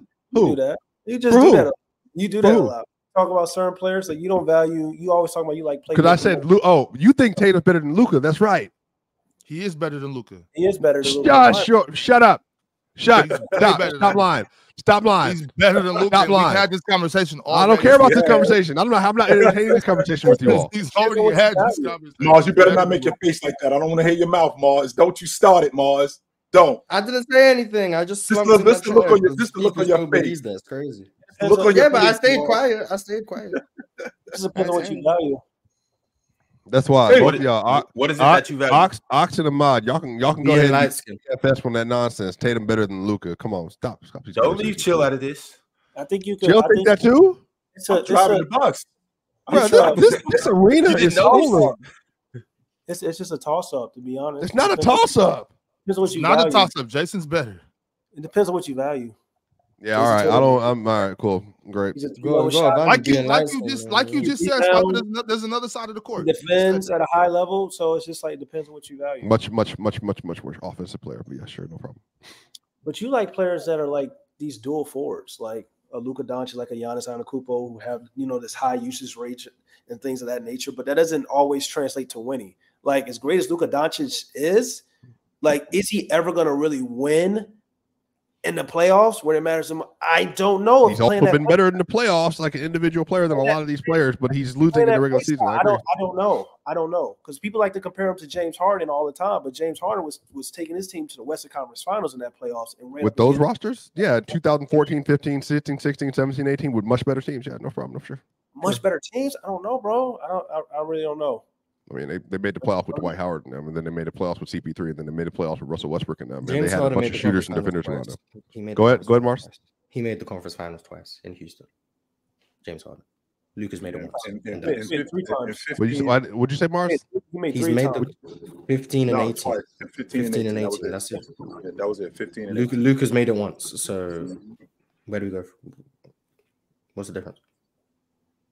I'll say the biggest difference is like James Harden ran up against a dynasty. If James Harden didn't run up against a dynasty, he probably has a championship. So it's just like he's done more off of that alone. And we had like he lost to the KD Warriors once. Dončić had great people want to like Jalen Brunson was there, Kristaps Porzingis was there. He has Kyrie. Like you acting like Luka Dončić never had great teammates or players around him. So it's just like I hear that all the time, but it's just like their best team was when they had a defensively slanted roster from January through April, and then they were the number 4 defense in the league, and then they went to the Western Conference Finals. Again, granted, the West was weak. I don't think Stephen would have won if the West was fully healthy that year either. But I think relative, they had a defensively slanted. The Mavs did beat a 64-win team. I agree. No, I'm saying, but also don't leave them Devin Booker in them. But I'm saying I agree with you. I'm saying I agree with you, Mark. They deserve credit for that. Luka was putting Booker on the map. Yeah, on the map, and CP3. James Harden played the KD Warriors in the playoffs 1.5 times because in 2019 they got hurt. KD got hurt. So half the series he played against the KD Warriors. And then in 2018 he played against the KD Warriors. In 2015 he lost to the Warriors. And in 2022 Luka lost to the Warriors. And James Harden and the Houston Rockets also, to me personally, gave them the Golden State Warriors their toughest competition, even over a prime LeBron James. So it's you can pick your poison, to be honest. Yeah, that's true. They're both better than Jayson Tatum. James Harden is better than Jayson Tatum too. Like that James Harden. No, that James Harden that we're talking about when he was playing the Warriors. But he's better than Jayson. He's better. So if we're comparing Luka to that James Harden, of course. No, I said the play style. I wasn't comparing. I said their play style. Okay, so why is James Harden better than Luka? Why is James Harden better than Luka Dončić? Mm-hmm. For what? You don't think James Harden? Why is he better than Luka? You don't think James Harden's prime is better than? I'm asking you why he's better. That's what I'm. He's a better shot maker. I think he's also a better creator, and I think based on in the playoffs, he was able to get his team further along against a tough dynasty like the Golden State Warriors. And I don't think Luka Dončić is going to be able to do that basically this year. This is a trap, by the way. So when you say better creator for himself or for his teammates? I think Both. I think both. Okay. Welcome to the show. How did he make it further if they both reached the same destination? 7 games versus 5 games. 7 games. Are we serious? Yes. Yes. No way. You get served in 5 games as a first 7-game dogfight. Hell yeah. 7 is more than 5, Mama. Exactly. He won 3 games. Luka won 1. You doing that, Damo? Ain't no way you doing that. Can you fight that? Can you fight that 7's bigger than 5? What the hell, Damo? So your logic is that if you just 7, lose, 8, 9, you lost, Damo? or you just lost. Don't clip that. No. Can you fight that 6 clip to that. 7 to My 7, thing is, 8, 9, if you're about to compare 2 guys and your argument is, well, one guy made it further, I'm not about to sit here and nitpick and say, well, one guy lost. And again, we're talking about losing. We're talking about losing. Oh, one guy lost in 7, the other guy lost in 5. Well, he lost to one of the greatest teams in NBA history, though. Like it's not like he lost to some scrubs. Like he lost to one of the greatest teams in NBA history. Playing a play style that's very hard to do. Like super fine. But at the same time, he also had better teams than Luka. I mean, did he not? They didn't win because CP3 got hurt, by the way, and that's a part of why they didn't win. Lost. Yeah. That's a part of why they didn't win. They were up 3-2. Chris Paul goes down and they lose the fourth. So that seems to me to indicate that if CP3 is on the court, they probably or could have won that series. The issue is that Luka has not had the same level of team, again, especially defensively. And then they had one of the most portable lineups at that time because they had PJ Tucker, they had Trevor Ariza, they even made value of what's the dude that was in the dunk contest, y'all? Green with the 9 fingers. Green. Yeah, all of them, like they were literally like turning these dudes into 3-and-D players. They were shot chucking. Harden was doing a great job, but CP3 was one of the reasons why that team took the leap that it did to become the level of team that it did. And again, when they say they traded CP3 away, thought he was washed, and obviously that stuff was wrong. They brought in Russell Westbrook and didn't do anything else. So yeah, I just I think, and again, I don't know why we're having a Harden conversation because now we're comparing Harden and Luka, and both of those players at their apex at this point in their career are still better than anything Jayson Tatum has been. That was my point. If we're comparing Luka to Harden, but Harden's better than Jayson Tatum, why are we comparing Jayson Tatum to Luka? That was kind of my point. And also, yeah, Chris Paul going down is like, I'm not gonna say they would have won without Chris Paul because I don't know, but Chris Paul being there, he was the mid-range threat that they had. Every year prior or after that, they didn't have that. That's why they lost Game 6 and Game 7 because they ended up going back to their analytics basketball of layup, dunk, free throws. You hate a mod, and they missed 27 straight threes. But Chris Paul, what he brought was he was the one who was playing in the mid-range for them. He was the one who brought. If we aren't making threes, Chris Paul is the one who can get to that elbow jumper whenever he wants. You miss that, and then you end up just going into this frantic basketball of we're trying to create open threes, and then you don't make them, and then you lose the game by 9 points after missing 27 straight threes. So Chris Paul and how that team was built, they needed a Chris Paul. And I'm not saying like that because if they would have won, I don't think that makes James Harden a better player. Because I don't get how we would have just been better because they beat the Warriors, but they lost because Chris Paul wasn't there. So James Harden's better because Chris Paul doesn't get hurt. That doesn't make sense to me. He's the same player. It's just Chris Paul got hurt. So I can't give him the. You get what I'm saying? You know what I'm saying? I can't. That's what I'm saying. We've always had this James Harden logic.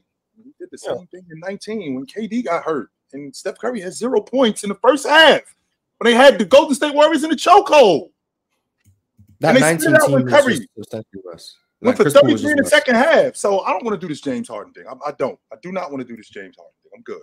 No. They would win in 2018 if they pulled those fouls in Game 7 on the Rockets too. But yeah, I mean, I don't know. It just, like I said, depends on what play style do you value. Do you value the high usage rate play style, dual forward role that Luka Dončić plays, or do you value what Jayson Tatum does? 3-level scorer. Jayson Tatum didn't hold the ball and have a high usage, so he's not Luka, but not like Luka. I know that. I'm saying, but Luka, Embiid, and Giannis are at the top. Luka's more of an engine, is he not? He's he is the offense. Jayson Tatum's less so. He's more. Jayson Tatum plays more within a system. But Jayson Tatum also doesn't have the ability. I don't know if Luka Dončić, you can play Luka Dončić in every offense. I think you can play Jayson Tatum in a lot of offenses around the league. He's a much more portable. Great number 2.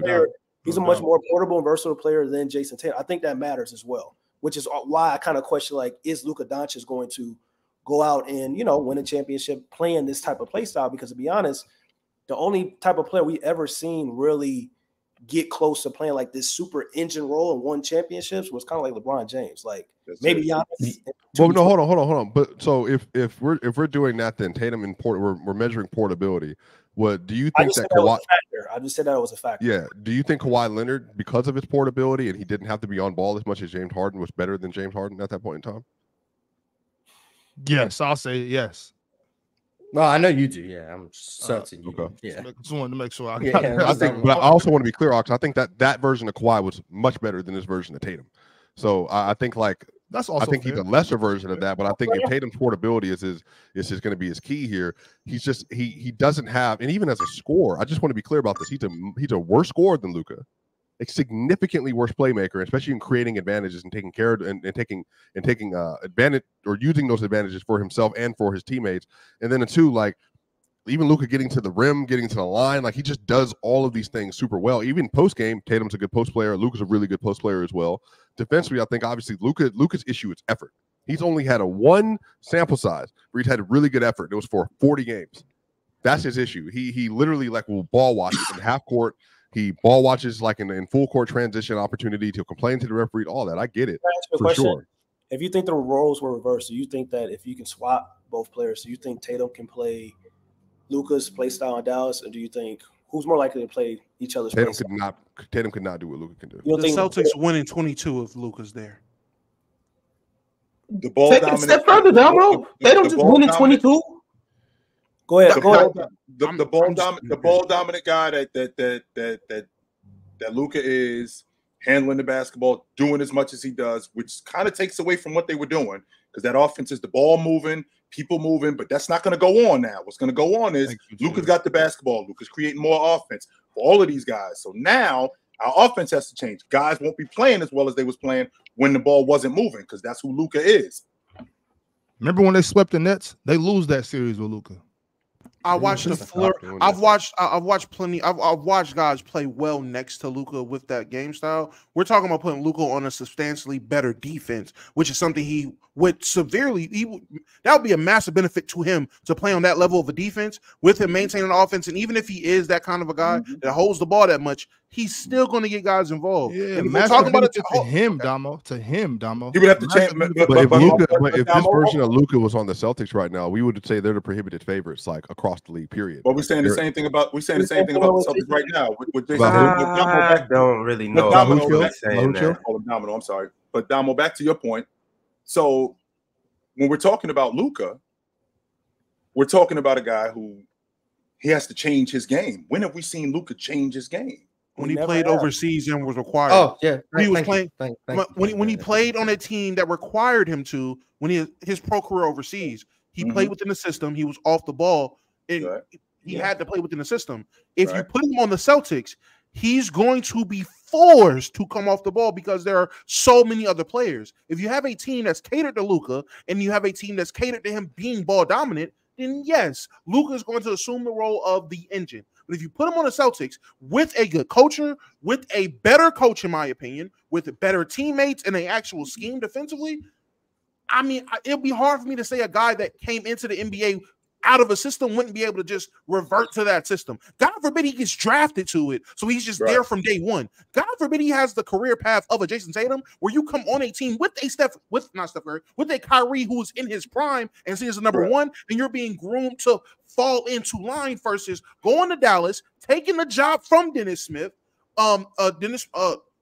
Jr., and also taking the reins from Dirk Nowitzki. He was set up to be the guy from day one in Dallas. It wouldn't have been that way if he was a Celtic. Right.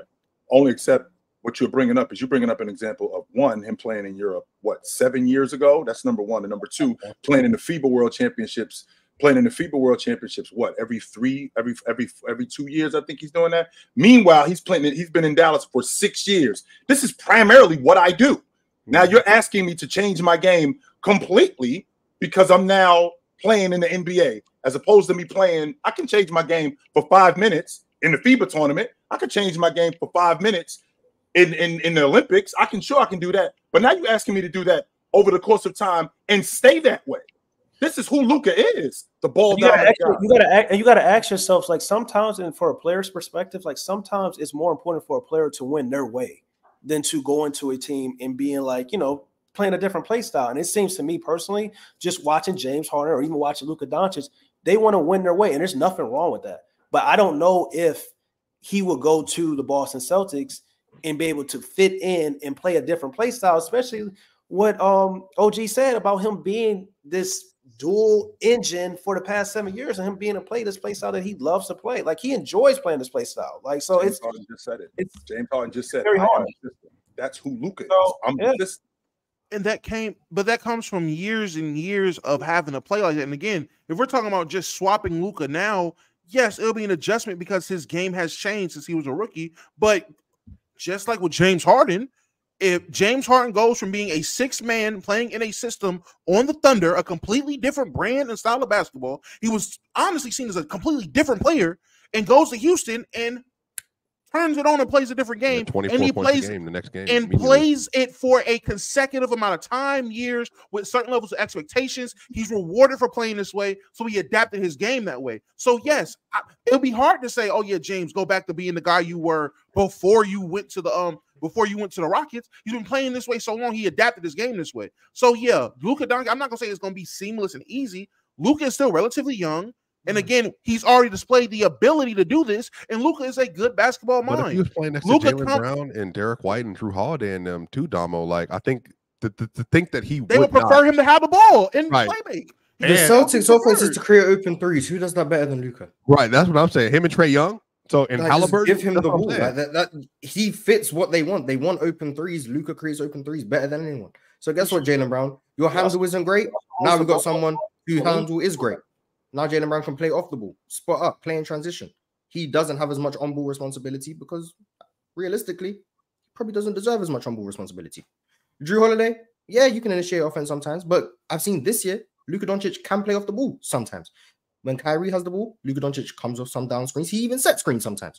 So Luka Dončić has shown this year that he can do things without the basketball, definitely more than he has in years past. But I don't know, people just don't want to watch the Mavericks or just ignore when Luka's off the ball and he's setting screens for Kyrie, or if he's coming off curl screens, or he's coming off back screens to get post-ups. He's doing all those things, but I guess it's not important. So they don't care because they don't like him. So like when I'm talking about Luka doesn't need to have Steph Curry off-ball movement. He doesn't need to do that. He's gonna have the ball in his hands. I'm not saying that. He's going to have the ball in his hands more because he's Luka Dončić. He's just good enough to have the ball in his hands more. Right. I'm certain if Jayson Tatum was as good with the ball in his hands as Luka, the Celtics would put the ball in Jayson Tatum's hands more. I'm certain of it. But because Luka Dončić is so good with the ball in his hands, they would put the ball in his hands more. Now, would he have to play off the ball maybe more than he does now? Sure. But he would also have the ball more than Jayson Tatum does now, because that's just the prerequisite. And you won't even talk about, because Tatum has these valleys that we've all acknowledged in the playoffs and in the regular season, but in the playoffs that we all acknowledge is one of the reasons why people think the Celtics going to struggle versus some of these elite teams in the playoff setting. Luka doesn't have valleys, like, for the most part. His floor is much higher than Tatum's, and his ceiling, you know, Tatum's ceilings are 51-point games in the game 7 and all. I get it, but Luka's been a profound scorer throughout his playoff career and a great playmaker throughout his playoff career and a really good rebounder. So if you just inserted that into what the Celtics are doing, for instance, I mean, then you're walking away with a 28, 8, and 10 person on the regular in a playoff setting, and it's going to be relatively efficient in the fact that he's playing with such a great team. So I just think that, like, sometimes the conversation around Luka gets a little strange because I understand the you know, obviously pounding the air out of the ball, and then KP's comments, and then Jalen Brunson, we see what he's doing in New York, and I get all that for sure. But the problem is the reason Jalen Brunson didn't have the ball more because he ain't Luka. Like, right, he did have the ball. Everybody that goes to a different team is also more successful than they were with Luka Dončić, though. So that plays a part. What'd you say? I said those two players have gone to different teams, have been way more successful than them individually or as a team. That's nasty though, because they both went to good teams though. Like what? Well, Porzingis went to Washington. Washington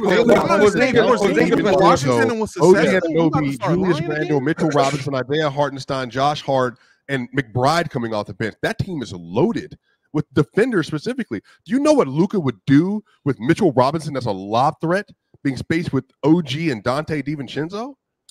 But even with that being said, though, I mean, Jayson Tatum has not just evolved as a player, but playing in different systems. This long ball system that he plays in Boston, he wasn't playing in that system 3 years ago like that.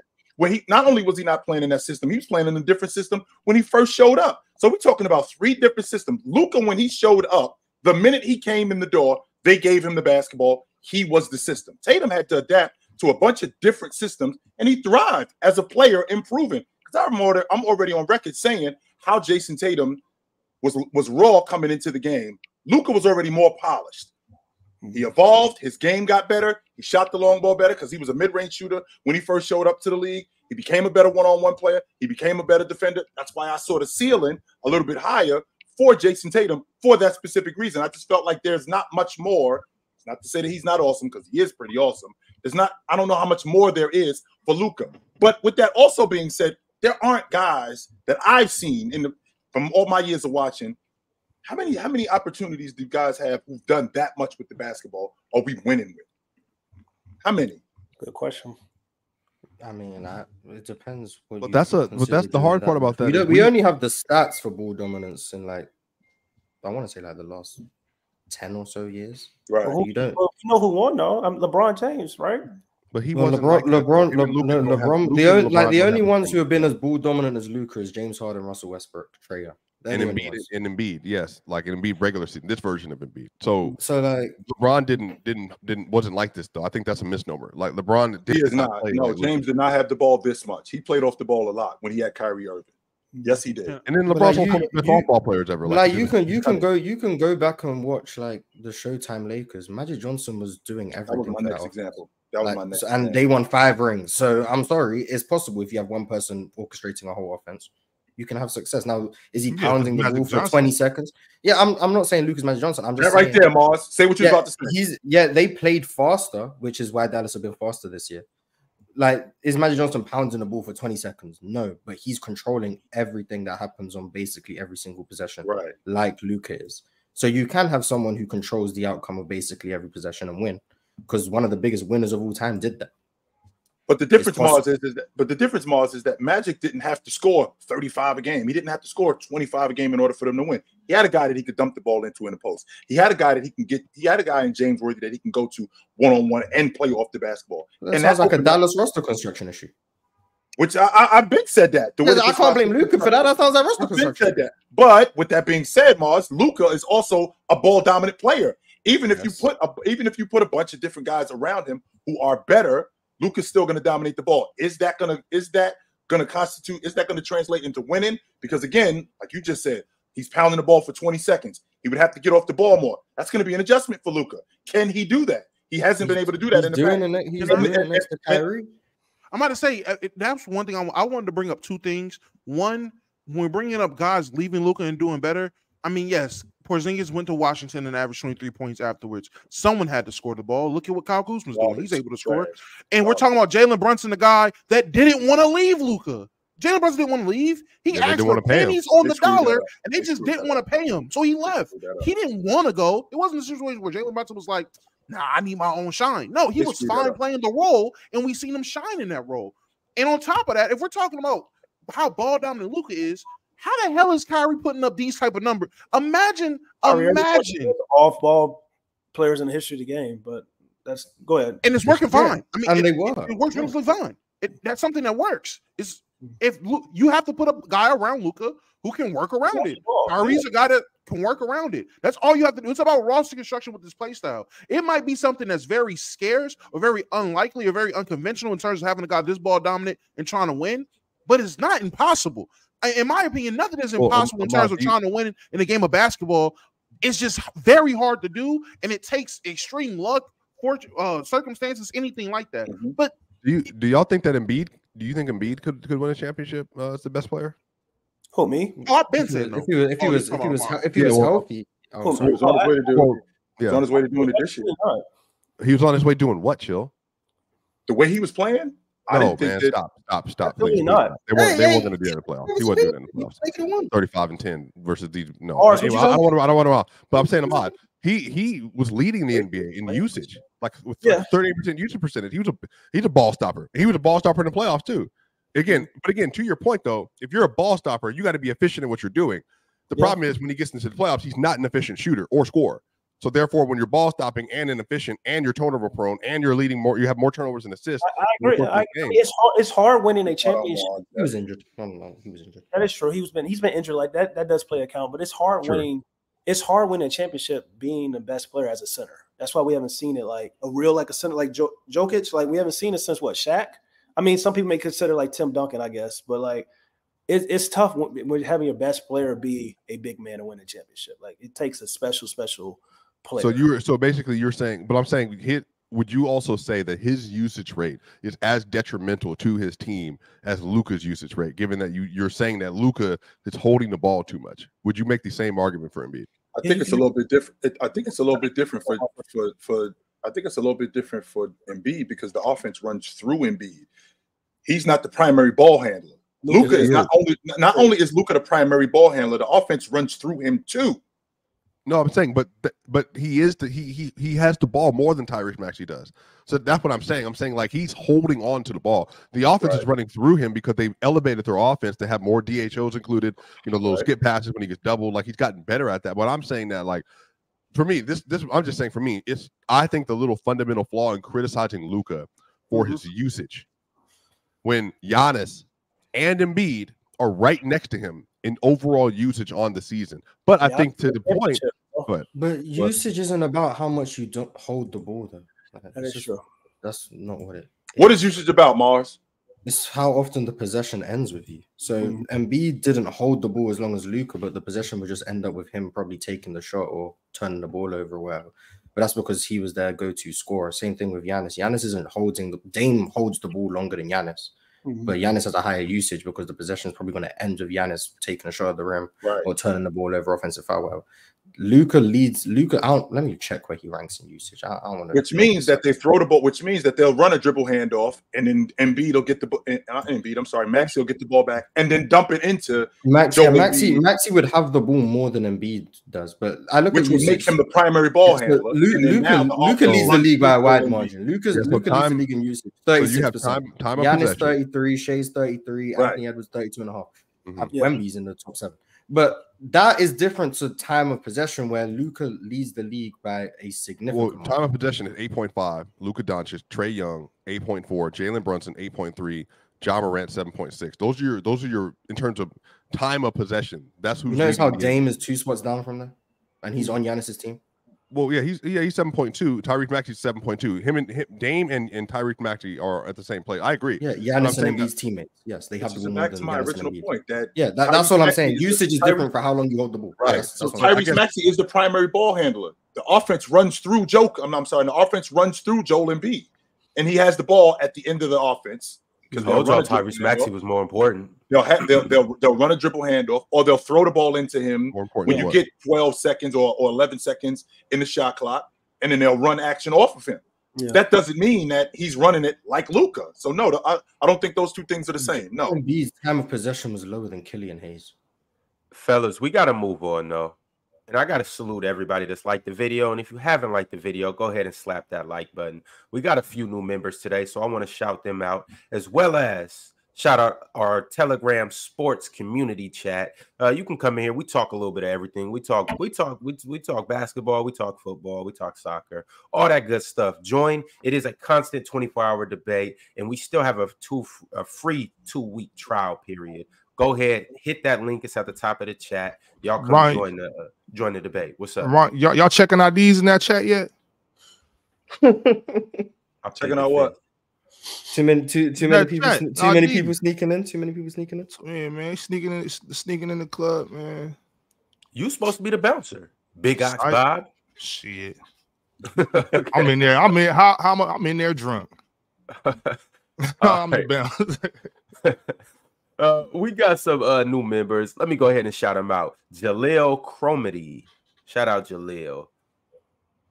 Lil JXSH. Lil Josh. Lil JX. Hey, look, if you want me to call you Lil Josh, spell Lil Josh. Focus, B. Why couldn't he put an O instead of an X? If you want someone to be called Lil Josh, people put an X instead of the vowels. That's Lil JXSH.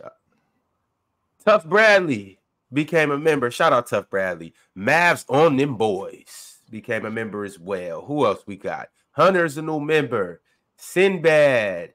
And also Angel became a new member today. Shout out all of our new members. Y'all go ahead, slap that subscribe button, hit the membership. You see, you can chat for $1.99. That is one tier of memberships. We also have a $5.99 membership where you get access to all of our playback content. Speaking of playback, what's happening today? Oh, the Orlando Magic and the Toronto Raptors. With Dub and Bama, that's going to be a hell of a time. Y'all pull up at 7:15 Eastern time. We on playback today. As for the super chats, let me go ahead and start with my man, Alan L. He said, Jordan is for real. Just Hansel Emmanuel with 6 rings if we be in 100. Troll alert. Woo, woo, woo. Troll alert. Troll alert. Hansel Emmanuel would be in the league in the 90s. Troll alert. Speaking of which, yo, Ahmad, I got to ask you. Are you done with the 90s? No, I mean I appreciate the 90s basketball, the 80s basketball, 70s basketball, all that stuff because I'm a fan of the game. So I think it's funny. Man, he ain't say 60s. I'm just pointing out he ain't say 60s. Word, I am. But no, the 90s. It's cool. You there for 60s? Okay, yeah, I mean, you should watch the 60s live, so he has like more of an attachment. So, yeah. Mars think I'm older than Greg Popovich. He wild as hell too. He's actually seen me. He think I'm older than Greg Popovich. Chill. Yeah, when you left the show the other day, he was calling you Chill Popovich. Man, he was calling you Pop Town.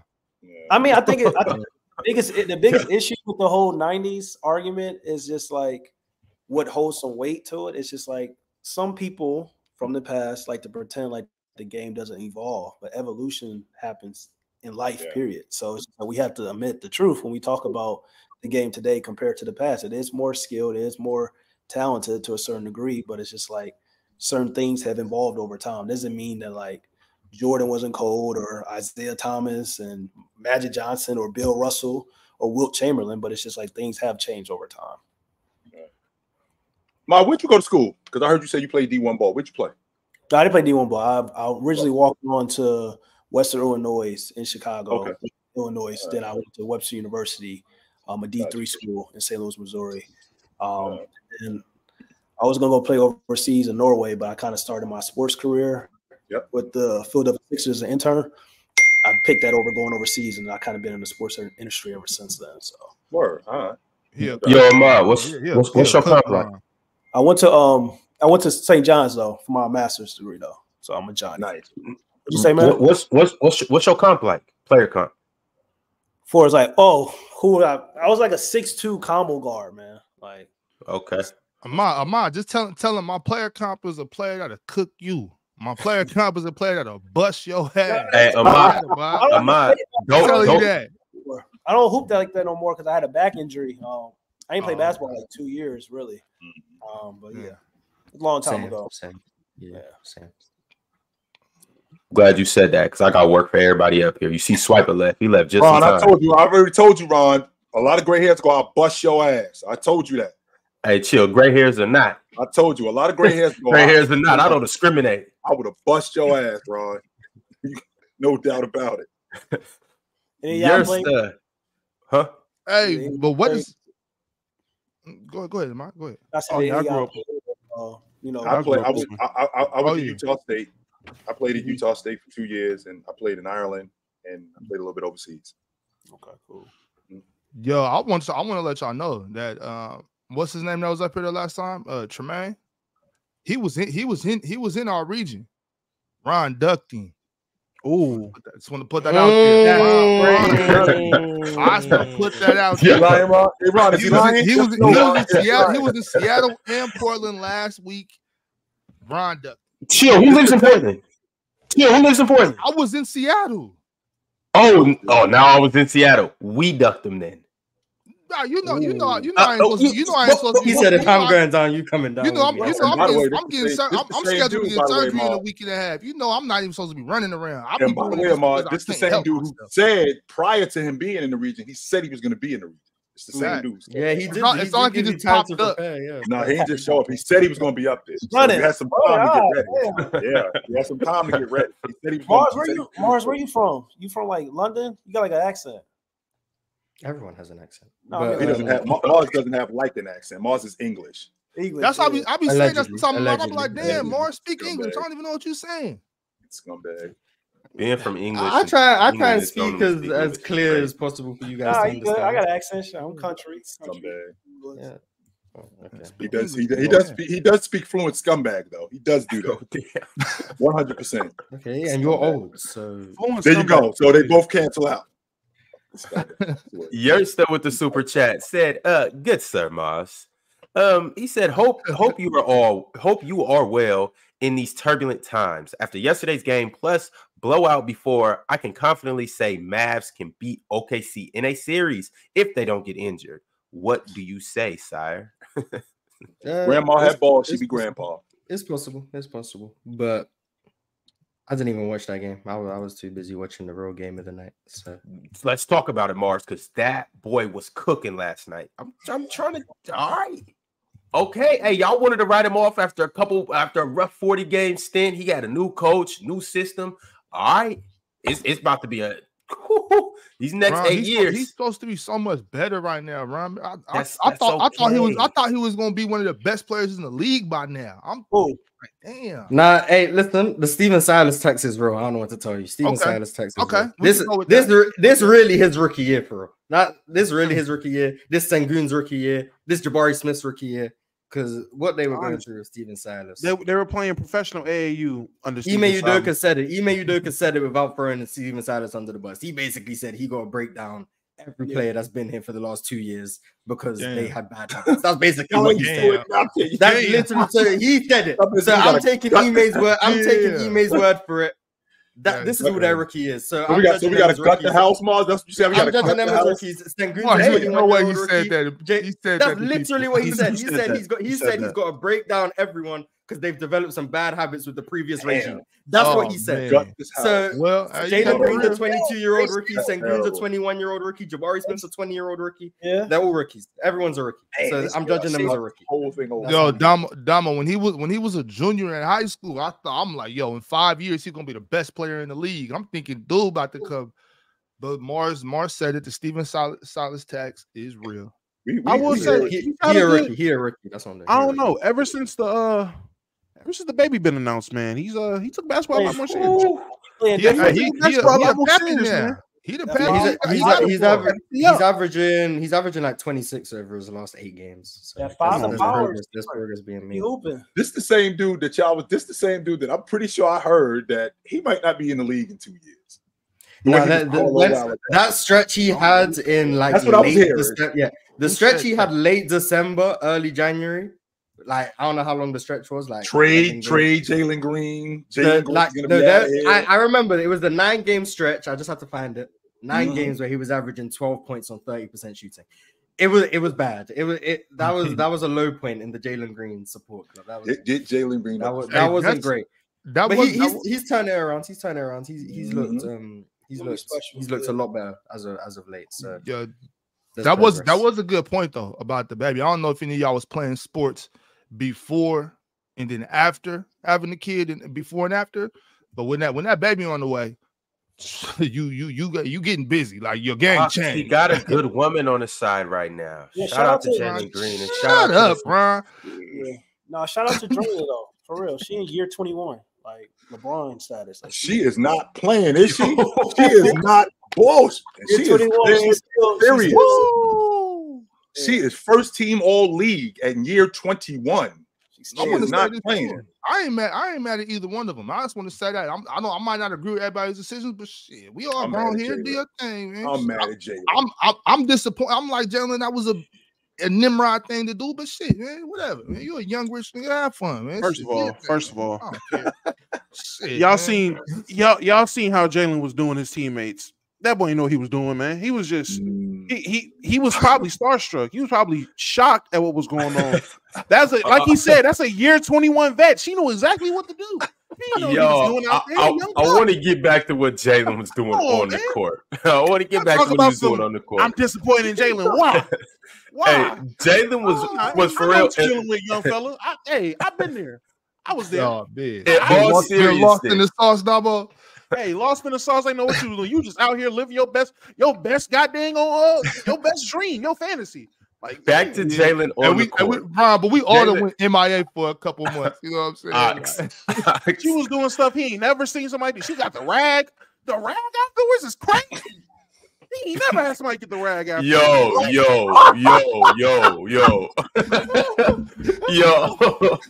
I went to wipe me down and everything. He was like, Damo. Not only did she made him a Damo is in peak form right now. On top of that, Damo. She made him a sandwich too. Don't leave that part out. She made him a sandwich too. After that, he was like, oh, you want some juice? Oh, just look on the nightstand right there. She had the juice ready. She already had the juice ready. She had everything. Was it the Minute Maid fruit punch? When you're 22 years old, man, you don't know what the hell you're doing. You don't, especially when that's going on. Hell no. I'm 21 years old. I was dating a 28-year-old in college. I thought I was the man. You couldn't tell me nothing. And she's 28 years old. She had a job. She had her own apartment. She had a car. Man, I thought I was the man.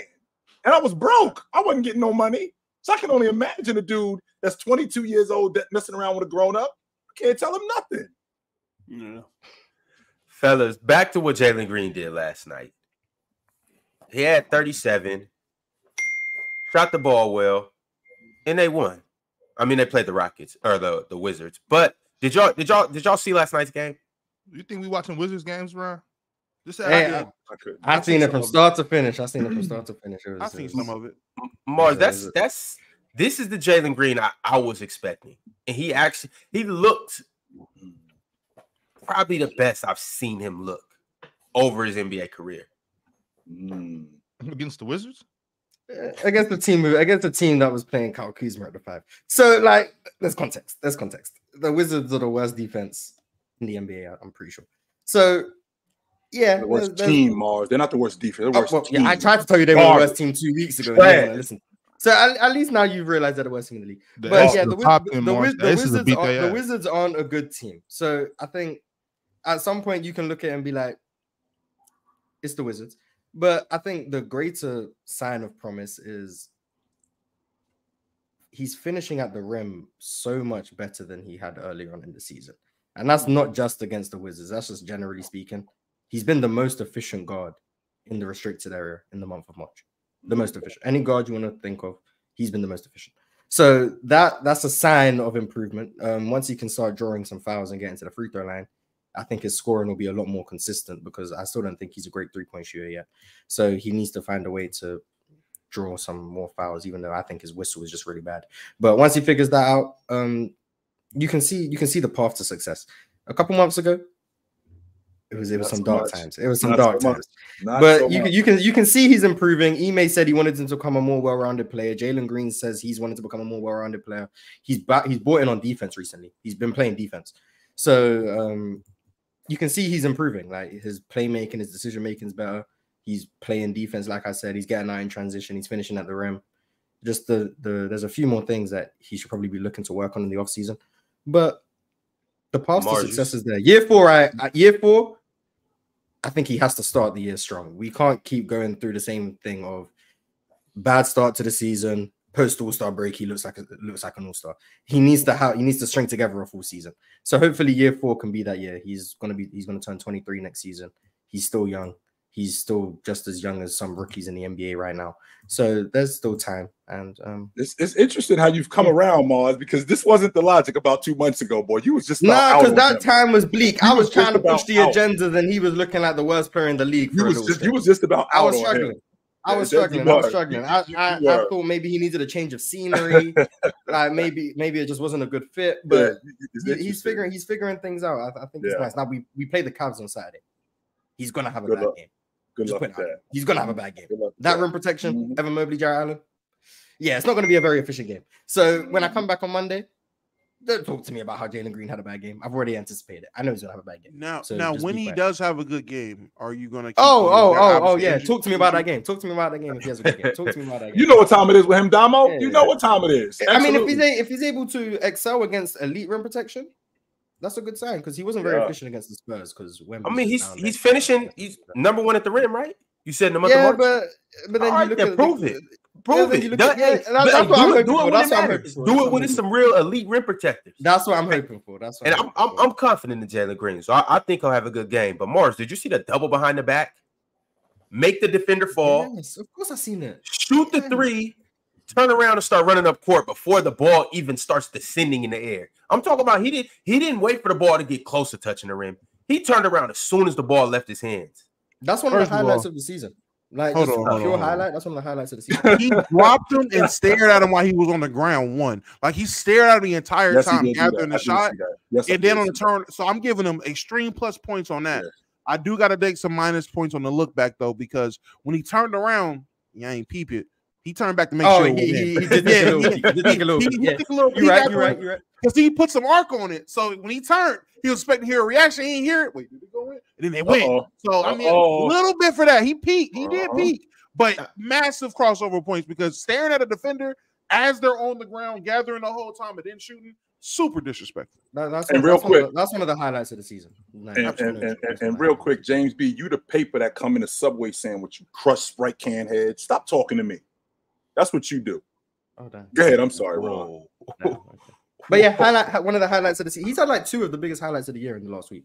The dunk on Portland, and then this. I mean, he also had a crazy dunk against the Hawks too. But yeah. Also, shout out to Amin Thompson. He bought out last night too. Started once again. I mean, I know it's against the Wizards, but 20 points on 9 of 12, 11 rebounds, 3 steals. Mm-hmm. He's averaging like 13 and 11 as a starter. He's going to get better, Mars. Mars, you got to give him more credit for his potential improvement. You have to.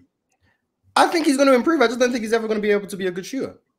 He's going to improve. I think his handle's going to improve. You're wrong about that, Mars. I do. Because right now he has to play in the dunker spot because he can't dribble. Right. So that's the next step for improvement. In the offseason, he got drafted as a point. So he needs to work on his handle. He needs to be able to actually run the offense so that we can see his passing ability and his ability to get downhill, create for guys. We don't really get to see that much because he can't dribble. The shooting, I'm sorry. Nah, I'm sorry. I don't see it. All right, fellas, moving along. We got a few more super chats, and then we got to get into our segment of the day.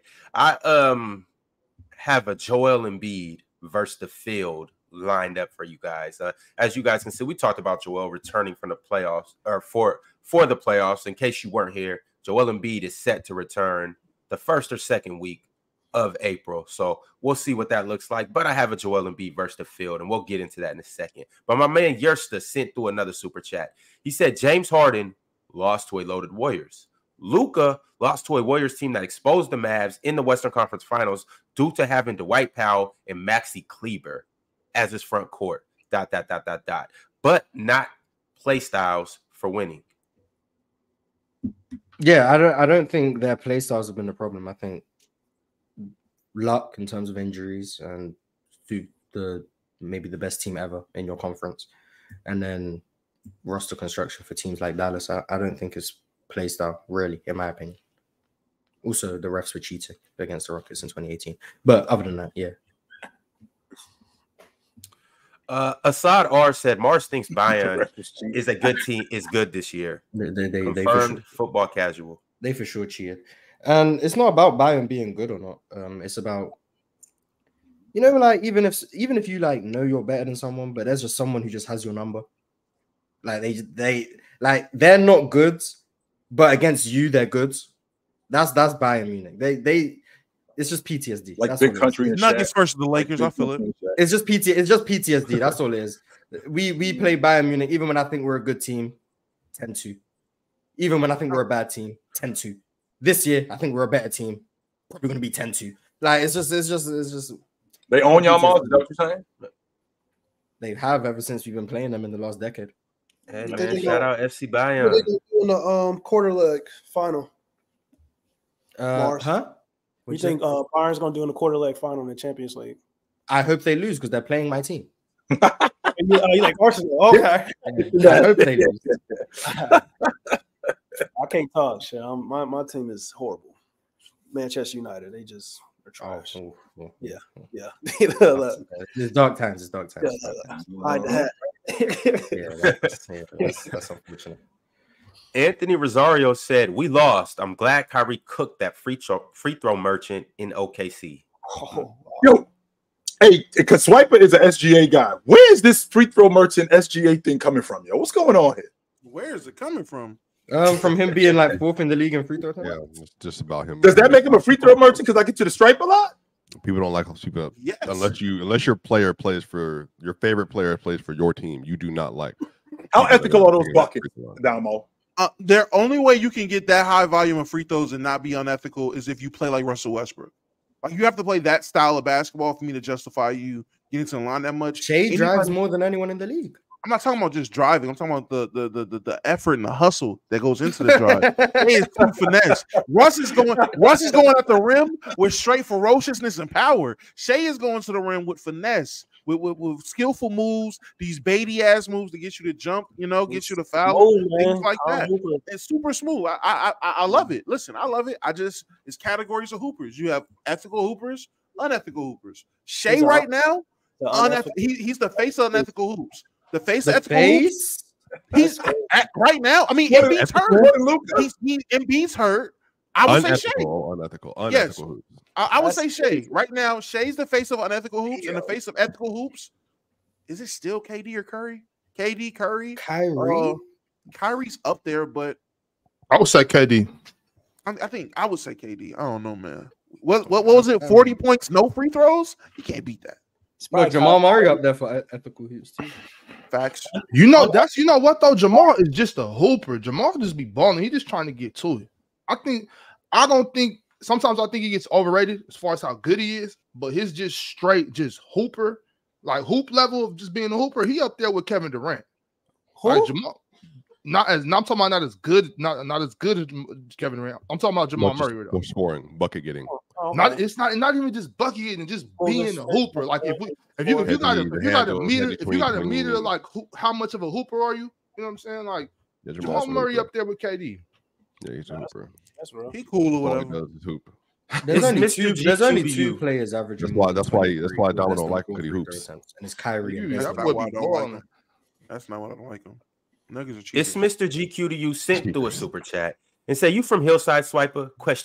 I knew you was my favorite. Hashtag cook they ass Swiper. All Hashtag day. box 30 second to MLK, high Walter Davis, 33rd and Holly. You know what time it is. Yep, absolutely, 1000%. Still gonna cook your ass. What is that? Ox, you ain't one yet. UAD, I'm Sabonis. Talk about that. You ain't one yet. I'm glad you brought that up. Can I just ask one question? Because I heard that conversation earlier. One, all the Rudy talk was disgusting. But I just need to ask, can y'all name me the defender that can competently guard consistently a Jokic, an Embiid, a Sabonis? Who is that guy? Because whoever that guy is should be the face of defense in the NBA. Sabonis. You ain't see what Sengun's done to them this year. Oh. Hey, Mars, don't even start it, Mars. Jokic's most inefficient games came against the Rockets. I don't know what to tell you. He's tough. Sengun tough. I don't know what to tell you. If you want to talk about slowing them down, Sengun probably has the best games against all three of them combined. Like Embiid. Mars, how do you gauge efficiency, Mars? Vibes. Okay, so there's nobody that can guard those guys, is what I'm hearing. I'm sorry. So there's no name. No one has an. Let me find what you're But for whatever reason, Draymond Green got 30. The NBA world, 16. I'm not moved.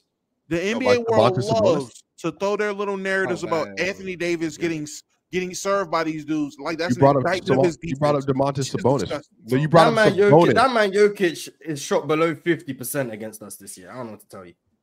Apart from that one time he shot above 50%. But other than that one. Swiper, apart from that time, whoa. That just went. He was 9 for 26. Apart. Okay. All right. Okay. That's Sengun right there. 9 for 26. Apart from that one time that he did what, Mars? Yeah, he was 12 for 19 in one game. Cool, good for him. Okay. But 9 for 26, 14 for 31, 13 for 26. He checking. Right. He getting cooked. Okay. Mm-hmm. Yeah, Sengun locking them up. Yeah, put some respect. So there are nobody. 12 for 19. No, I gave you who it was. You just wasn't the answer you wanted. You wanted to hear a lockdown defender, but respectfully, it's Sengun. I mean, then if it's Sengun, then Sengun definitely is top 5 center in the NBA right now. That's not even a question. But I said that going into the year though. So I mean, I've been to Sengun like that. Give him his respect.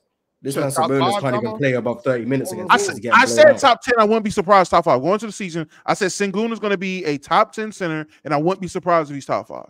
I said that. I like that take. You like it?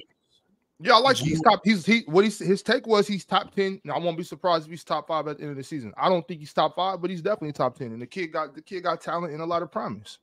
Definitely. Yeah, and he's better than Wemby. Wemby's a center. Sabonis scored over. I think he's better than Wemby. Wemby's a center. No, I don't think he's better than Wemby. He dropped 50. Didn't he drop 42? I think he got 45. 45. I think he got more. I know Wemby old. He just dropped 45 on Wemby. What? Crazy work. Are you making a Sengun over Wemby argument right now? I'm just saying it ain't as black as white as you trying to say. Oh, it for sure is, but I'm gonna hold on to that.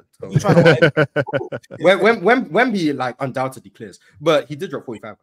So, in that scenario too, I was saying Giannis and AD technically aren't centers too. So I took them out. Giannis is an AD as a center. He plays center. Okay, well, I'm just telling you what I said. He won first team All NBA as a center in 1920. Even though he played 23% of minutes center. Anywho, like I said I wasn't considering Giannis and AD as centers. So for this conversation, I got you. For that statement, that's how. If I'm adding, Embiid gave the Rockets 41, but other than him. Yeah, I mean, no. They're both. I mean, even with them both in the conversation, he's still top 10. But the top 5 pushes where obviously they're not there. If I'm saying he's top 5, yeah. So do you think he's top 5? Outside of those two, yes, I do. Yeah, wait, what? What did you say? Outside of top food, two. So take out AD and Giannis, right? Take out AD and Giannis. I think he's top 5. Yeah.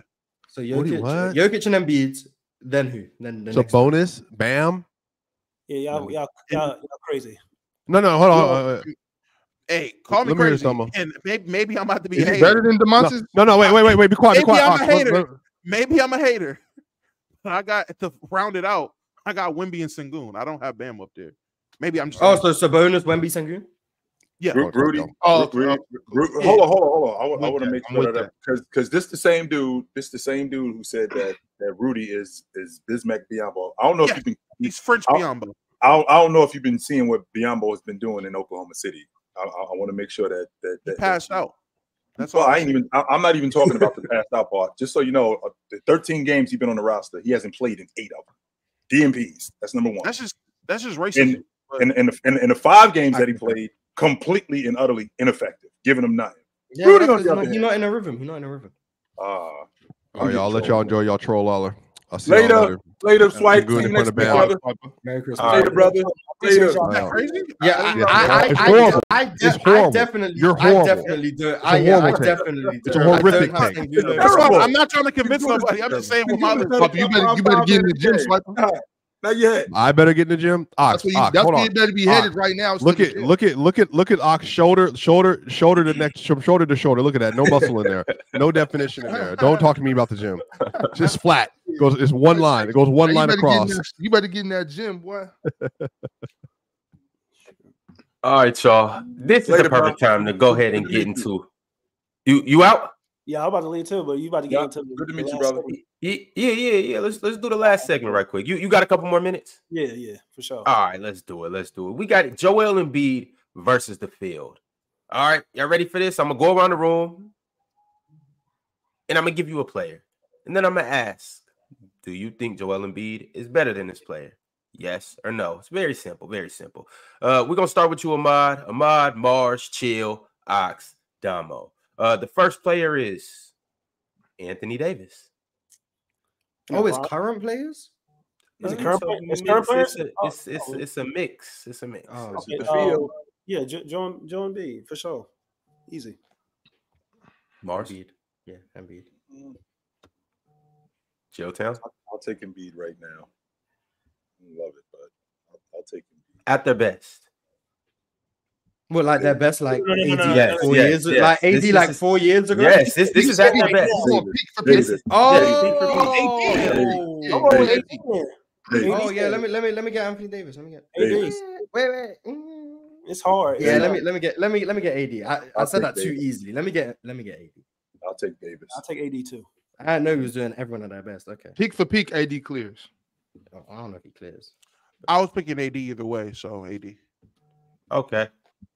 Up next, we got Joel Embiid versus Moses Malone. Ahmad. I mean, Moses Malone, 3-time MVP, led the Philadelphia Sixers to a finals championship. It's tough. I'm gonna roll with Joel Embiid just because I've seen Joel Embiid live. So I'm gonna say Joel Embiid. That's what I'm basing off of. Mars. So if I just say this ain't complicated. I'm asking a question that I think is valid. I'm asking a question that I think is valid. This is nonsense right here. Am I assuming Embiid's just always healthy? No, Mars, we just got to the bottom of this. He said, give me Moses. Because he said at his best. This dude at his best. This dude at his best. Moses. Yeah, but Embiid at his best and healthy is better than Moses. But he's not healthy. That's what we're talking about. Yeah, so I'm asking. Am I taking injuries off the table? That's what I'm asking. It's peak. Like assume whatever you want. It's your pick. In his peak. It's your pick. It's your pick. However you want to take it. Take it. Whoa. Embiid fully healthy is better than Moses Malone. Embiid fully healthy is better than Moses Malone. From a talent standpoint, from a production standpoint, all of that other good stuff, I'm taking Malone. He's better. Yeah, he's better. I'll take Moses. All right. Chill's taking Moses. You taking Moses too? Yeah. All right. Damo. Yeah. Yeah, give me Embiid. If I'm done with the 90s, you don't want to know how I feel about the 80s. All right. Moses played in the 90s. Shout out to the poll right now as well. You guys so you know. Well, so yeah, let me see what the poll says. Only argument Moses has is that Embiid gets hurt, and I can hear that argument, so I'm fine with that. But if you're saying both fully healthy, nah. Give me Embiid. All right. Next, we got Joel Embiid versus Dwight Howard. Oh, okay. What? Who you got, Ahmad? I'm gonna go with Joel. Wow. Okay. Mars. Joel. Still Town. Howard. Peak Dwight. Peak Dwight is the best center in the NBA right now. Yeah, I remember you did say that a couple of months ago. Peak Dwight is torturing Joel, torturing Jokic, torturing everybody. Give me Dwight, no doubt. Give me Joel Embiid. Peak Dwight is getting done like all the other good centers are getting done today. All those same exact players. Only argument Dwight has once again is health. He no better than Joel. Damo, is Dwight Howard? Is he a better defender than Anthony Davis?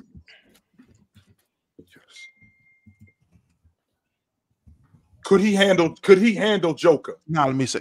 Yeah, I think he's a better defender. Peak for peak, I think he's a better defender. Could he handle Joker? No, I don't think he can handle him. He's not even a better defender than AD. AD is better than Dwight. What the? Okay, whatever. No, I think he's a better rim protector. I don't know if he's or a better defender. AD is comfortably. I think he's a better. I think he's a better all-around defender. Nowhere. I think Dwight's a better. Dwight's definitely a better rim protector. Definitely a better shot blocker. Better shot blocker than AD for sure. Yeah. One-on-one. And let's not even bring up offense. Bring up offense. One-on-one. We're talking about defense. We're talking about D. That's all. We're talking about on the defensive end on the floor. Shot blocking, I'll give him shot blocking, rim protection over AD, but other than that, I'm gonna say AD's better. Yeah, better rebound. Even because I gotta do it because I need to talk both sides of the floor. I don't like to do that. We gotta talk both ways. Even if we talk about offense, I know we not, but I am because that's what we got. That's what we got to do when we start comparing them. I need to get the whole scope because on top of that, I'm including the chat in this conversation. I'm looking at the chat.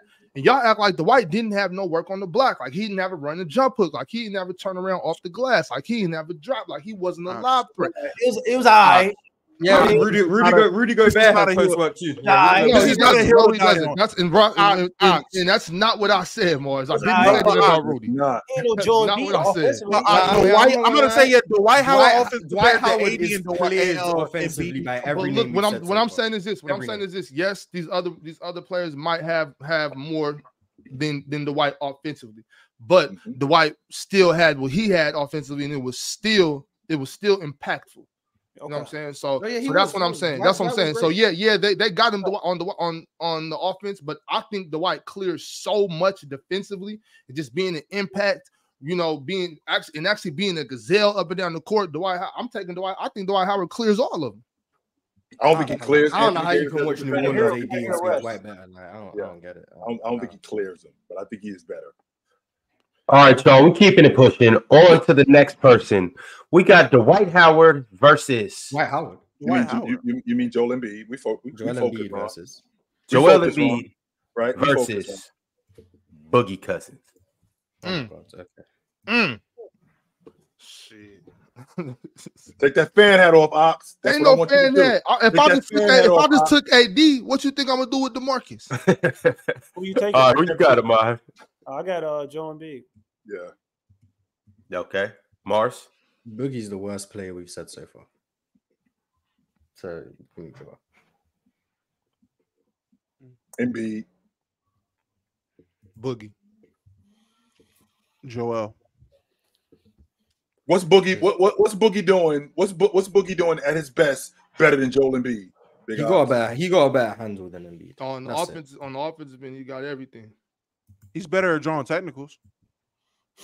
He got a better handle. He got a better handle, and you could say he might be a better passer, especially going downhill. Mars, like that's it. Nah. Scoring, Embiid clears. Defensively, Embiid clears. All right, better handle downhill. But I'll give Boogie the handle and who's the better rebounder? I'll get that to Boogie. You probably get that to Boogie was a glass cleaner. Yeah, Boogie was a glass cleaner. Yeah, I wouldn't argue against Boogie as a rebounder. Yeah, he was a glass cleaner. All right. He was just so bad on defense. Oh my god. All right, y'all. Next up, we got Embiid versus Rasheed Wallace. Joel Embiid. Rasheed would be a super max player probably in today's game though. I mean not super max, but he'll be like a he'd get paid for sure. He'd definitely be a max player. Definitely. He'd get paid for sure. Give me Embiid. Yeah, Ron, I'll take Embiid. Big Ox. Take that fan hat off, Ox. Nah, he has to say Rasheed Wallace. He has to. Come on now. I'm taking Mr. 100 blocks, 100 threes. Come on, man. He has to Rasheed, man. Come on. Give me Rasheed. Yeah, I'm gonna take Embiid. All right. And I got to take Rasheed too because I'm on record saying that Rasheed is better than over AD. Davis. Yeah, that's why I said you have to. Yeah, because I remember you said Rasheed is better than Anthony Davis. So taking Rasheed over Anthony Davis. Yeah, exactly. I'm thinking it's wow for that one.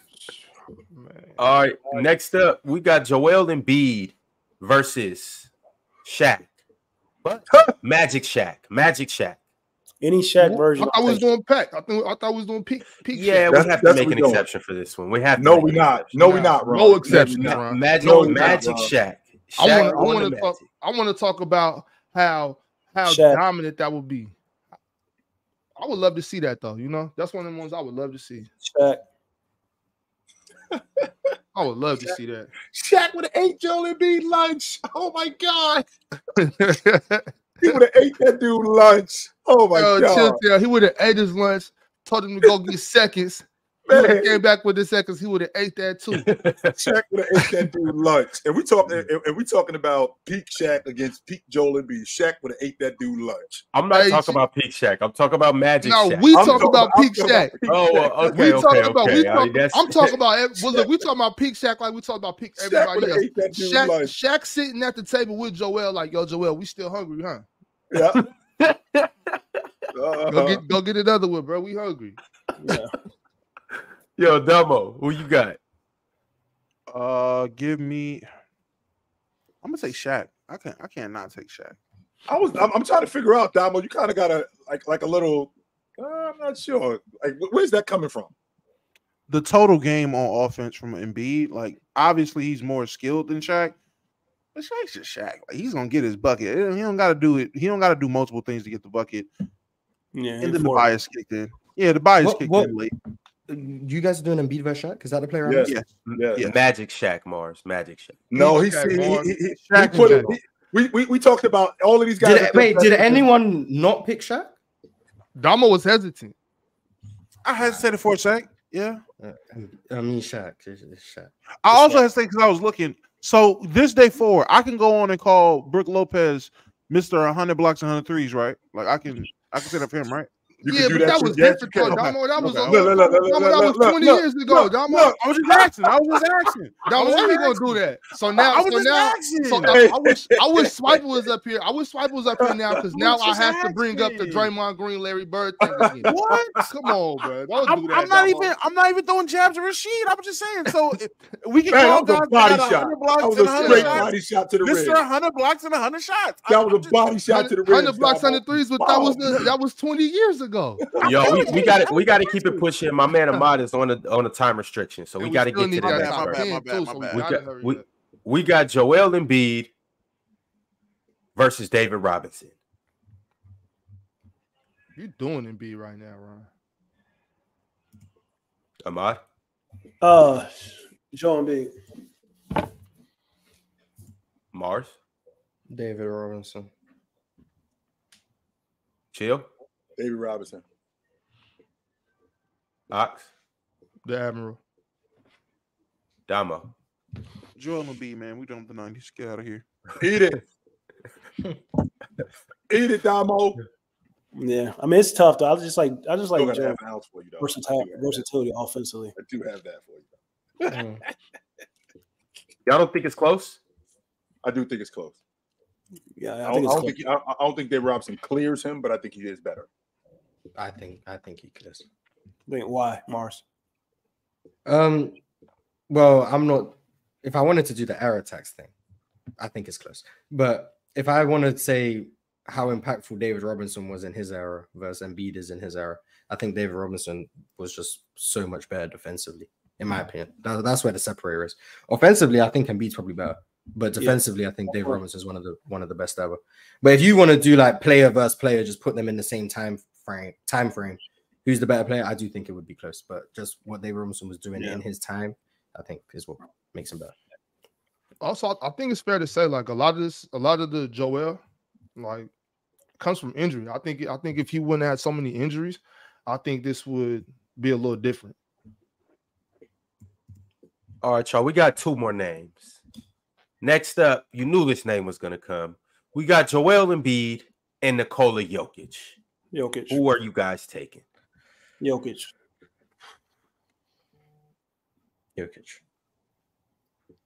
Joker. I think Jokic. That's in the league. I'm taking Embiid. Oh, no. Give me Jokic, actually. I'm sorry. These conversations expired 2 years ago. Yeah, it's expired. Yeah. So minimum last year, Marge. At minimum last year. I've been telling you, but I mean, yeah, it took guys a while. It ended last year for me. It was over. Yeah, and not just because they won the NBA championship, but it ended last year for me. All right, and last but not least, we got Joel Embiid versus Kareem Abdul-Jabbar. I was waiting for Kareem, man. I was waiting for Kareem. Yeah. I was waiting for Kareem. Talk to me, Ahmad. Kareem. Yesterday I was just pushing the Jokic over Kareem agenda. But give me Kareem. Same reason as David Robinson, relative to the time, blah blah blah. It's Jabbar.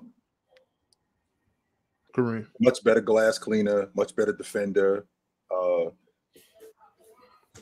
One of the better passing big man. I think he had 3 or 4 seasons where he averaged 5 assists. Jabbar doesn't get nearly enough credit for the distributor that he was. When he retired, I think he was one of 2. Yeah, I think he was one of 2 centers that had multiple seasons of averaging 5 assists. I think it was him and Chamberlain. That was it. They averaged 5 assists a game. So yeah, I'll take Jabbar over Joel Embiid. And it translated to the playoffs too. I'm sure Bill Russell's done that, but right too. I'm sorry. Yeah, Bill Russell did it too. Yes, he did.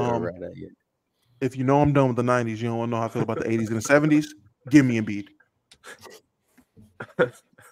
All right, there we have it. That's the end of the gauntlet. Y'all heard it. Y'all heard who we chose.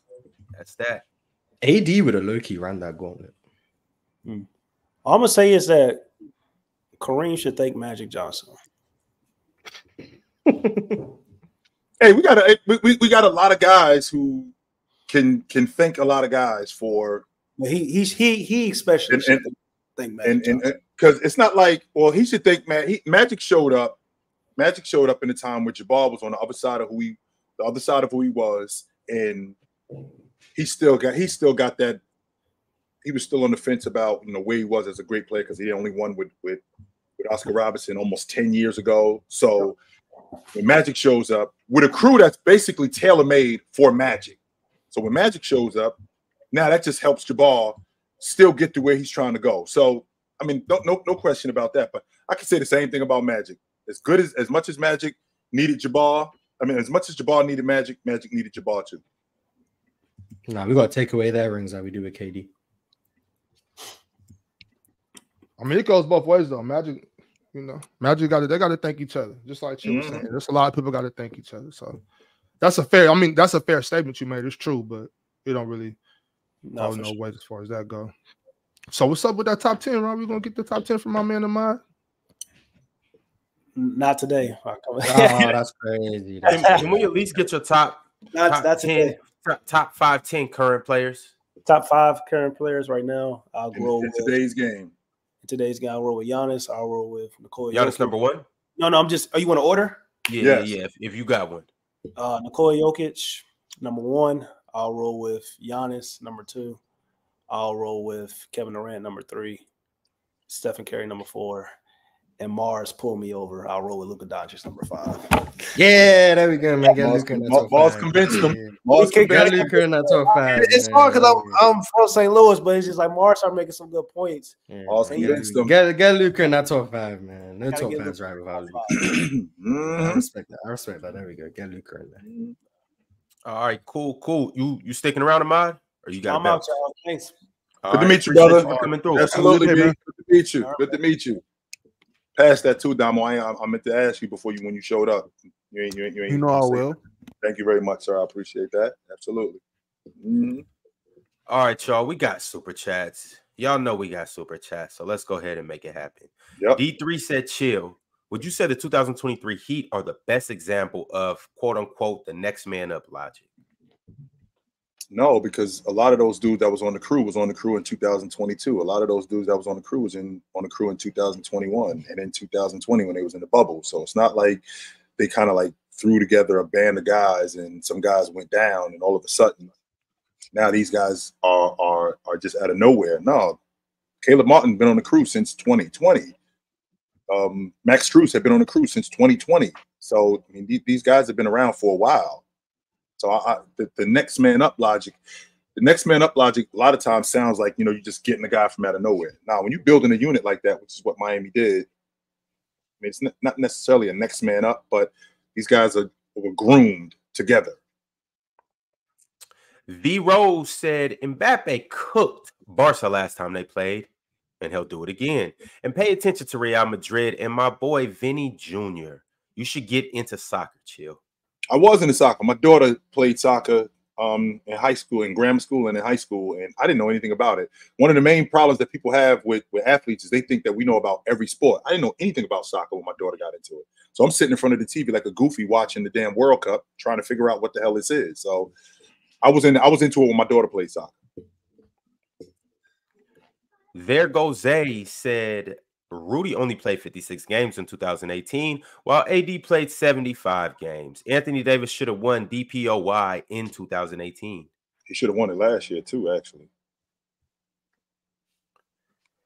Alan L. said, we still haven't won anything. Stop overrating my guy Tatum. You guys just set him up for constant slander. Wait a minute. How we setting him up for constant slander? Nobody said he's the best player in the league. Ain't nobody saying that. They're a damn good team, and one of the main reasons why they're a damn good team is because of him. You don't have to win for that to be a great player. Because not everybody has won the NBA championship, and it's a bunch of great players. Hunter said James Harden choked time and time again. which is something Luka hasn't done.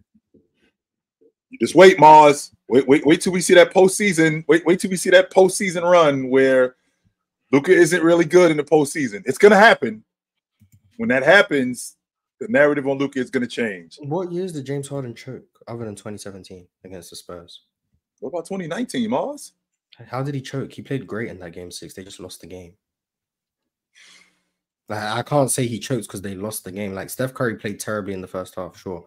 And they were already losing the series. They were down 3-2 anyway. They were down 3-2 in that series. So James Harden, I mean, Steph Curry plays terribly in the first half, and then Steph Curry comes out and becomes a free throw merchant in the second half. And the Rockets lose the game. But James Harden played well in that game. And I'm pretty sure James Harden got poked in the eye by Draymond Green in that series, and you could barely see. And he still played great in that game. And I don't know what more you want. I'm pretty sure he led the game in scoring, if I remember correctly. So how's that him choking more so than he just lost the game? What about last year? Oh, past his prime, James Harden? I'll give you 1,000%. Okay. But I'm talking about James Harden when he was in his prime. That's the player we were talking about. Other than 17, what year did he choke? 2015, James When they were already down 3-1 and he had like the 11 turnovers in game 5, that game? No, the one before that. That's 2014 against Dame? No, not against Dame. Even though they lost that series. Yeah. But 2015 was the year they lost the conference finals in 5 games, and James Harden had that game 5 where he had like 11 turnovers. They were down 3-1 in the series already. And the game before, James Harden just had 45, and that was the only game they won in the series. How's that choking? 45. I do remember that. Yeah, so that's not choking. They were just the worse team than the Warriors. Like substantially worse. They were down 3-0. James Harden kept them alive in game 4. Yeah, they just weren't as good. And in game 5, sure, James Harden played badly in game 5. No argument, but it's not like they had a chance of winning. Is that choking just because you lost to a team that was What about 2016, Mars? That was the year they were the 8 seed and lost to the Warriors. Yep. Do you think he chokes? Because the Rockets just weren't good. They were 5. No, I don't think that. I don't think that. Yeah, I'm just going over this. How about 2017? We already saw. 2017, the Spurs, 1000%. Yes, I'll give you that. 2018, I don't see how you can say. I don't see how you can say he choked in 2018 because that game 7, once again, that game 7, James Harden played well in that game, and not to mention the fact that he got fouled on like 6 threes, and they just didn't call it. Mars, are we talking? That's not choking. Oh, wait a minute, Mars. Are we talking about just one game? Because that was a 7-game series. Do you remember the? Yeah, and James Harden played. And James Harden. You remember the 0-6 performance? Yeah, and James Harden played well in the series. Performance and the 0-11 performance. Are we really? Are we really doing that? And James Harden and the 3 games they won, James Harden was clearly their best player. And the 3 games that they lost, the 4 games that they lost, at least 3 of them, he wasn't.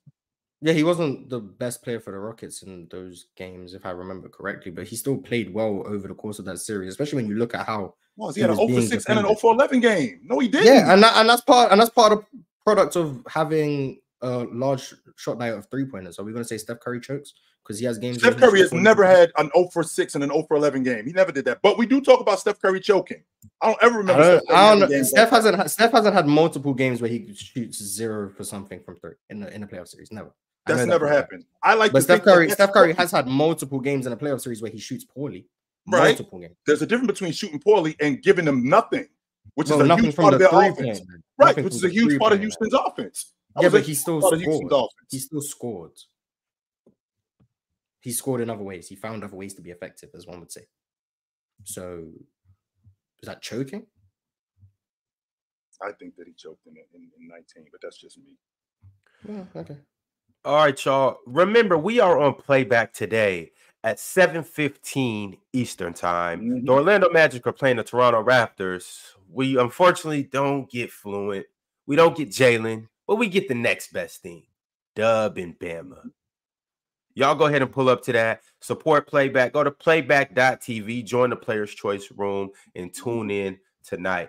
Also, shout out to everybody that's liked the video. Y'all go ahead and slap that like button if you haven't. Shout out to all of our new members and all of our subscribers. PlayersChoiceMerch.com. Log in. Check it out if you haven't. We got another super chat from Almighty Lamborghini. He said, who would y'all take between Ewing and Embiid? Of all renowned 5s in the 90s era, Ewing is the one I'm probably the most down on personally. I've never thought he was as great as people made him seem. That's because all of the other 5 men were better. He wasn't better than David Robinson. he wasn't better than Olajuwon, and he wasn't better than Shaq. So of course you're gonna look at him like that. And he was the only big during that era who didn't win. That's the only part. But he still was awesome during that time, being an all-league defender, being an all-NBA performer. He just wasn't as good as the rest of those dudes. That doesn't mean that he wasn't awesome. He had a really good mid-range game, really good around the basket, had a money 15-foot shot. He didn't shoot the three. I mean, he actually shot the three when they moved the three-point line in, which I was about ready to throw up when I saw him when I saw him doing that. So not so much. But Ewing was a really good transition player. He was elite on defense. He could have been a better rebounder than what he was, but he was an elite rebounder for that time. But Ewing was fantastic. And if I had to choose between the two of them, I would go with Embiid. Everybody else? I'll use the health tax and say Ewing. That's easy. I could just say Embiid's not healthy. There you go. It's easy to pick Ewing in that regard. I'm going to go with Embiid. I'm done with the 90s. And why is that? Why is that, Damo? Because we done with the 90s. Come on, man. My God. Big Ox. Ewing. All right. Brax with the super chat. He said, Goofy number 4 reporting for duty. Mm-hmm. He number 4? Oh, tough. Brax referring to yourself as Goofy number 4 is ridiculous. Who's Goofy number 1, 2, and 3? Well, number 1 is Buddy, for sure. Wait. Chill. Is Buddy Goofy number 1? Yes. Duke, okay. Duke, you said Ewing was a choke artist. So I want to make sure I'm clear. Okay, so they beat the Celtics in the 90s. The Celtics was over. They lost to the Bulls in 91. They lost to the Bulls again in 92. Those two teams was better than them. They lost to the Bulls again in 93. That team was better than them. They lost to the Rockets in Game 7. Olajuwon was better than him. In 95, he misses the layup against Indiana with a bad heel. In 96, they lose to the Bulls again. In 97, lose to the Bulls again. Like, who did he choke against? Can we keep the same energy for James Harden? It's the same thing. He just lost to teams and players that were better than him. He's not as good as Steph or KD or the Warriors. Hey, same energy. Yeah, James Harden. You imagine losing to the Bulls 6 times in 1 decade? I would hate Michael Jordan. Tank Jones has dropped the official Goofy rankings. For those who don't know, if you're new to the show and you don't know what's going on with the Goofy rankings and all of that, I'm not going to break down what classifies you as a Goofy. You could just use your imagination. But this is the Goofy rankings. Yeah, absolutely. Yeah, I can give it that.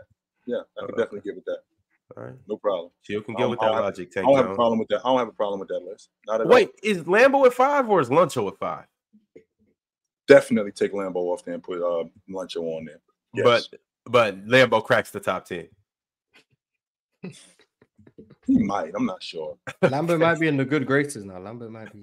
No, ever since the bell got paid. Ever since the bell got paid.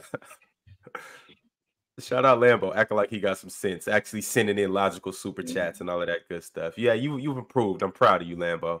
Mm-hmm. All right, James Jackson said, how do we get back to the branding of the 90s? Example, logos, jerseys, apparel. Things now seem bland and uninspired. They didn't have no more, bro. They didn't have that stuff like the what is that called, Damo? When you to see on the jerseys today, I don't know why I'm drawing a blank on that.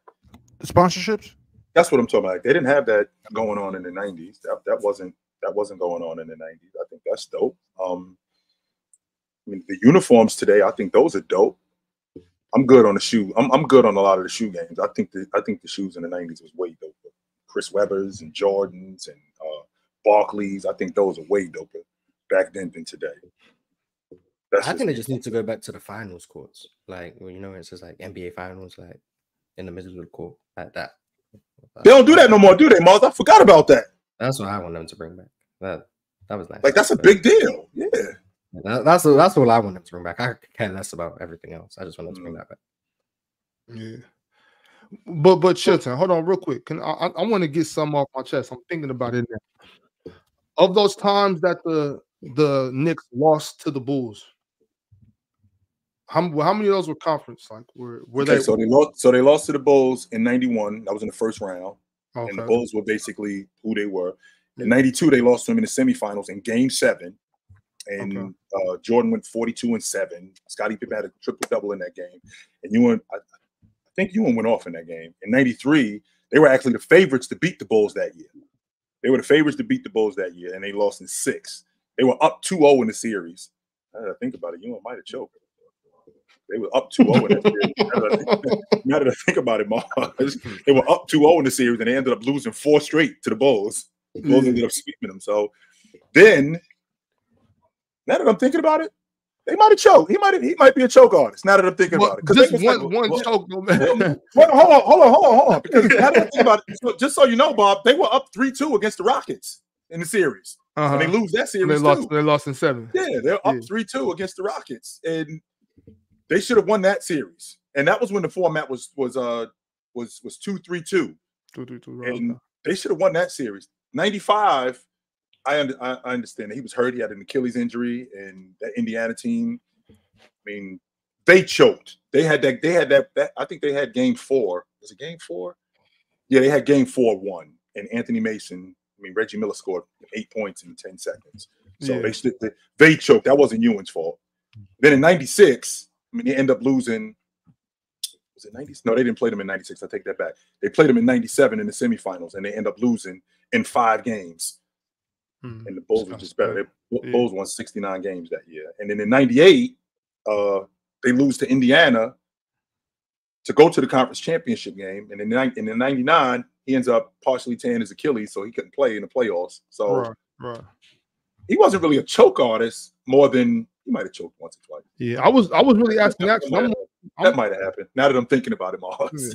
I was asking that because I'm wondering, Chilton, how many of those championships, like of the teams in the West, how many of those teams could the Knicks have beat if the Bulls just weren't in there? They would have beat Phoenix. I think they would have beat Phoenix. Yes, I think they would have beat Phoenix. I don't think they would have beat Portland. I don't think they would have beat the Lakers in 91. They not beating Seattle in 90 and not Seattle. I'm sorry. They not beating Utah in 97. No, you had it right. So you think they beat Seattle in 96? No, I don't think that they beat Seattle in 96. No, I think Seattle was better than them. I don't think they beat Seattle. Obviously Houston, and they definitely don't beat Houston again in 95. If they saw Houston again, no, I don't think they would have beat them. Sounds like it was just a decade of torment for Knicks fans. Poor New York. I mean, it was a big headline, and it was a huge headline in the New York Post when they lost to the Bulls for the 3rd time in a row, that the Knicks could just look good losing. Hey, at least I had the Yankees, you know. Well, they didn't. I'm a Mets fan, so I don't enjoy anything in baseball better than watching the Yankees lose. So, and then going to the finals in 94 and 99. Chill, wait. How you a Mets fan, but you like Jeter? Because I can respect the guy on another team, but still watch another team. And like I said, I'm not a Yankees fan. I'm a Yankee hater. But Derek Jeter was impressive. He was incredible. All right. Mr. Burnout said, "Did y'all know about Magic playing in Sweden during the 1999-2000 season? Did y'all see this? Can we put some context on that, please? Okay, number one, he owned the team. Let's start there. Okay, so let's start with he owned the team, and let's take it a step further. He only played 5 games. It wasn't like he was on the crew the whole season. Right? He only played 5 games. That was it. That's all that was. So, did y'all see the highlights from this? Yeah, Fat Magic was dope. And he had it was one. They said one game he had 30, and they said it was another game where he had like 11 assists in 2 minutes or something like that. We done with the 90s. What the hell? This was 2000. Nah, 99, 2000. That just still makes the cut. We done. Shout out 2000. It was the end of the season, more. It was the end of the season, so it's 2000 for sure. We done with the early 2000s. Oh, yeah. I can't wait for that to happen. I can't wait. And I'm hoping never be done with the 2000s. I'm hoping that I'm still alive because I'm gonna make sure I'm on Damo porch because he gonna have he gonna have a rocking chair for me. Because when I hear this conversation, I'm gonna be sitting right next to him when his nephew or when his daughter is telling him, "Yo, why this dude Steph Curry? Why is he so sought after? Like the dude, he only made free throws or he only made 3-pointers, and he was playing against SoundCloud rappers." I'm sitting right next to Damo, We gotta listen to his daughter say that because I'm gonna be like this. I'm gonna be the main one pushing that agenda. Yeah. Oh, Mars is nasty. Get Steph Curry. I'm gonna be with that done too. With the 2010s. Yeah, I'm done with the 2020s for sure, but we'll never be done with the 2000s though. Like I'll never accept that from nobody. 20 years from now, someone still try to tell me Ray Allen the second best year ever. I'm slapping them. What, Mars? What? Mars, you don't gotta wait 20 years from now. Just do it now. What? DC Weekend 2's coming soon. Like, ain't no way you trying to Ray Allen can really shoot, man. Shut up. Damn, Swiper gonna be pummeling you and Mars slapping you. Tough out here in these streets. Good on that. Locked in said, what would a prime Paul Pierce be in the 90s? Paul Pierce? I don't know, but we'd be done with him. I might say, one will be done with him too. I think he'd just be Paul Pierce. It'll be Paulie. Yeah, Paul Pierce. How was young Paul Pierce? He was 96, right? Or was he 97? Oh, you mean when he was drafted? 98? 98 he showed up. 98 he showed up. That was during the lockout season. Paul Pierce was a cool little player. He used to be a free throw merchant, but other than that, yeah, he was cool. Chill, you talking about agreeing with Mars? I'm tired of y'all. I've been tired of y'all. All week I've been tired of y'all. What did I say that was wrong? I'm just acknowledging it. It's that time of the week. I'm not agreeing with it. I'm just acknowledging it. Like, I hear you. What did I say? My bad. I'm on edge right now. My bad. No, I'm not agreeing. What did I do? It's nice. I said that. I said it was nice. What'd I do? Whatever. You got it. Okay, whatever. Cultured Saunders said DJ Augustine over MJ. We done with the 90s. I can't wait till we're done with the 2020s because I've seen like 17 plays last night that are going to be used to say we're done with the 2020s. Eugene Omoruyi. Oh, we done with him. Oh my God. Yeah. Exactly. That's what it's going to be 10 years from now. That's what it's going to be. No matter able to lay up to one possession. We done with the 2020s. Yeah, that was crazy, Mars. He cooked. I'm not gonna lie. When I was on playback a couple days ago watching the it was the Raptors versus Pistons. That game was, the Raptors bench. I'm like, I thought I was tapped in for real. I thought I knew stuff. I'm like, who are these people on the court? The only person I knew was Jordan Noir. And Jordan Noir, I ain't gonna lie to you, I ain't never seen him have that much time of possession ever in his career. Oh, yeah, he be running the unit. Yeah, he is the sixth man in Toronto. Them other dudes, no clue who they were. Toronto had MPJ's brother on the team. Yeah, Jonte Porter, he was there. Yeah, I didn't know that. I didn't know that until the other day. I didn't know that. What's his name? I didn't know Alexander Sarr has an older brother in the league. I didn't know that. So on the Thunder, Oliver Sarr. Oh, that's his brother? That's his brother, yes. And I didn't know it until like this week. And then when you look at him, you're like, that nigga do look just like him. They look just like. It's the same thing with Cody Williams. I know he on a two-way though. I didn't know he was. I think he's brother. Oh. So get Jalen McDaniels off the floor. That's what you're saying. That's what you're saying, Dom. Oh, the Toronto one. Yeah. Oh, I didn't even realize Jalen. No, that's Jalen, not Jaden. It's Jalen. Yeah, Jalen. I didn't even realize he was there. I'm like, is that? I'm seeing McDaniels. I'm like, that is the brother. I forgot he was in the. I know Garrett Temple's on that Toronto bench. I don't think he gets in, but I know Garrett Temple. Yeah, he's in the league. Yeah, he's still in the league. Yes, he is. Veteran presence. Yeah, veteran presence. Jamaica's Ross Clot choice said, I do have dreads, Bob, FYI, but I still love you, though. If Serge wasn't injured in 2014 playoffs versus the Spurs, would the Spurs be the camps? Or the champs? Is he basically asking would the Thunder beat the Spurs if Serge was there? Is that what he's asking? Yep. No. The Spurs still win. They was rolling, that year. Yeah, they was rolling. Nobody was beating them. Are we ever going to talk about how dope Jeff Green was about to be before the heart surgery? He had 37 last night, didn't he? Jeff Green? Jeff Green? No, that's Jalen Green. That's Jalen Green. Come on, man. Jeff Green had 37. What was that? Jeff Green actually played terribly last night. Yeah. But like Jalen Green had 37 last night. My fault.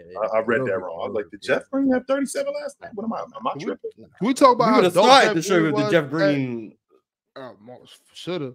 How dope Jeff Green was in Georgetown. How dope he was when him and KD was in Seattle. Yeah. All right, y'all. That concludes my super chats. I don't have nothing else. Do you guys have anything else that you want to talk about? Wait. I'm tripping. It is another super chat. I forgot. James C sent through a super chat and said, Ron, you see the contradiction? This dude's a Mets fan and says he's the president of the Griffey Jr. fan club, but he says Jeter is the GOAT. L logic. So you can't be a Warriors fan and dig another great player in the NBA, but then think that another dude is the GOAT? You can't do that? Nah, even Steph Curry the GOAT, or he not. Come on, really? You can't do that? I'm pretty sure you can do that because I'm pretty sure that there's people that I know who've done that. So yeah, and I did it. So there you go. Yeah, but you wrong for that. No, I'm not. Ohtani the GOAT. He might be. Yeah, he might be the GOAT. Yeah, when his career is over, he might be the GOAT. So yeah, he got to do so much winning though. I feel like he got to get not so much winning. He got to do some winning though. He can't just right at some point. Like you can't just be nice. I know. First of all, I know where he's at, and I know how stacked they look. But at the end of the day, health is a key thing. They gotta stay healthy. And baseball, man, you can be as talented as you want. Nah, you're right. You not matter. Then Mike Trout proved that. Mike Trout proved that. Like you could be as awesome as you are, and nobody care about what's going on in California. The World Series last year. Yeah, it wasn't what you call it. The teams that end up making it to the World Series, they were not the teams that were super stacked with depth from paid players. It was homegrown talent through the development system. Maybe a good signing here, a good trade here. Guys showed up, overachieved. Those are guys that end up winning. Baseball is completely different from football and basketball. No, it is. Baseball, you can be talented and get your ass kicked. Facts. No doubt about it. Facts. But he's gonna. How long is his contract? Like the next 10 years? Yeah. Oh yeah, he's there for a minute. 700 million. He's gonna get he's gonna for sure get two. It's dope the way he put it together. Like he's taking like $2 million, and the deal is on the back end. That's where he's gonna get the money at, which is dope. I like putting some of it on the back end. I just can't put that much on the back end. I need. That's for winning though. That's for them to be able to go and sign other players in upcoming years. Because you don't want to put yourself in a position where they sign you to this record-breaking contract, and now you don't got no help. That was the issue with the Angels. He had no help with the Angels. Couldn't get I understand it. I understand it. But still, my thing is 10 years is a long time. I don't know what's going to happen in these next 10 years. By the time I get that money, I might not even be able to spend it. You never know what's going to be going on in the world. So give me some money, man. It's a fact. I won't fight that. I won't argue that. Necro X said, Mars, thoughts on the UCL draw for Arsenal? I think this is a basketball show, so you guys need to stop asking me about the downfall of my team. Got it officially. Stop asking me why we suck. What you done did? Get off my case about why we suck. I don't want to hear that no more. Cole said OKC whistle is crazy. Does it extend to playoffs? That's the $1 million question. And does the game extend to the playoffs? I think SGA's game extends to the playoffs, but I just got to see it. That's all. What about one more time, Moss? J-Dub? Yeah, how does J-Dub look in the playoffs? I think that's more of a question to SGA. Why? I mean, SGA has proven he's a consistent 30, and even if he drops to 26 a night, I'm still expecting SGA to perform. They need J-Dub more than they need. They need J-Dub to play at his level more than they need SGA to, rise above 31. But why do you think it's questionable that he will? I don't know if it's questionable. I'm asking. The only reason why I would say it's questionable is I would say just because he's young. Yeah, just younger, a little inexperienced. SGA's felt the playoffs before, so maybe not as the number one, but he's been in the atmosphere before at least, so maybe that might. Was it really the atmosphere in the bubble? Was there really atmosphere? the importance. I understand what you mean, but the importance of it though, it's still the experience. But yeah, I get it. I think they'll be fine. I think they'll be fine. I don't think the move's going to be too big for them. I think it's going to come down to coaching and adjustments and how you deal with teams leaving number 3 wide open. And they've actually done a good job with him cutting to the rim, and he's made some pretty solid passes. But still, I do think there's going to be a cap on how long you can play him for. But I think that's probably what they got Gordon Hayward in for. So I think they'll be all right. Now, does that mean I think they're going to win? Maybe not, because I still think they're kind of flawed. But I don't think there's going to be a problem where Shai's just going to fall off a cliff or J-Dub's going to fall off a cliff. I think they'll play fine. I just think they might run into a team that's better than them. Which I was going to ask, because I've been watching Josh Giddey over the last couple of games, and he's actually been, I think he's something like 55 or 60% from the floor. Now, the problem is when you get into the playoffs and they start to shrink the defense and make him shoot the 3-ball more, because he gets to the rim, Mars. He could get to the rim. He could get in the mid post. He could get in the mid range. And he can pass with the best of them, which is kind of crazy, because if he could shoot the ball at a respectable rate, I think that they would make a lot more noise. The problem is that he's left wide open at the long ball line, and he'll attack. But with him attacking, the defense is shrunk, which means that we can key in on other guys. So that's going to be a problem. Why can't he shoot? Yeah, why can't he shoot? What's up with his jump shot? You got to play him Australia. You ain't seen them Australian basketball courts they grew up playing on? That's why none of them niggas shoot. I'm not even joking. Like, I respect Patty Mills. What are we talking about right now? I've seen a lot of these outdoor courts they got in Australia. Them shits are not built to build shooters. Well, Australia, like they got it just like us. They got outside courts, but their indoor facilities are top notch. You know what I'm saying? They got it going down there. I played down there. You know what I'm saying? I feel you. Yeah, they got big ass arenas. Not only that, but I'm talking about, because it's not that NBL is not that many teams. It's a really small league, but they got other, like they grow up playing indoors in the whole. They got the whole just like they do in Europe. It's Wazoo, yeah. I just think he just can't shoot, but he's working on it. Chad, look up them courts. I'm telling you. Atrocious. Some of them will be atrocious. I'm just saying. Look them up. I'm not taking nothing away from what I said. I was spitting. Them indoor courts, fire. Some of them outdoor courts. It's no surprise Josh Giddey and Ben Simmons shots look the way they do. Not gonna lie to you. Kyrie was born in Australia, but he wasn't raised in Australia. Patty Mills was raised in Australia. He's a GOAT. Joe Ingles was raised in Australia. He's another GOAT. Dante Exum. Hey, it was a reason he had to go back overseas and get it together. He had to go to Europe to figure out. Is there any other Australian guys who could shoot? Because Bogut can't. Dellavedova? You want to say Delhi? Delhi for sure. Hey, he's a GOAT. Luke Longley? No. I mean, Luke Longley actually could knock down that. He could knock down. We done with the 90s, man. I didn't even know Luke Longley was Australian. Oh, Lord. Oh, you just thought he was American? I just thought he was a white dude. Yeah. He is a white dude from Australia. Yeah, he trash. It don't matter where he from. He trash. That's it. He trash. Oh man, call it Luke Longley trash. It's crazy. Super chat from Styles Blackman. He said, "Y'all gotta do the panel live with an audience for the next PC weekend. Also, what's y'all opinion on Stevie franchise, and Mobley as a duo? They were so much fun to watch." Oh, Coutinho Mobley. Oh, okay. Cat. What you like Coutinho?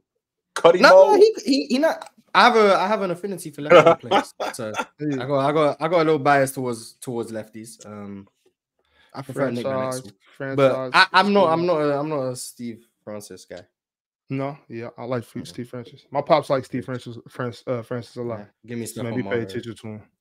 Yeah, give me stuff. Man, Stephon Marbury, man, he sold my man. I don't got no. Man. I don't care how dope he was. How big Ox feel about Marbury? That's how I feel about KD going to the Warriors. That's how I feel.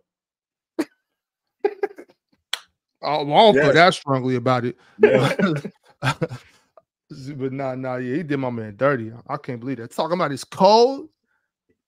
Even though Minnesota cold different from New York cold. Yeah, if it's cold, it's cold. What do you want him to do? It's cold. I understand that, but you're talking about it's cold. You too rich to be cold. Stop all that shit, man. Get you a Mickey. Take your exactly. He's too rich after suffering the cold, so let him go somewhere where it's slightly less cold.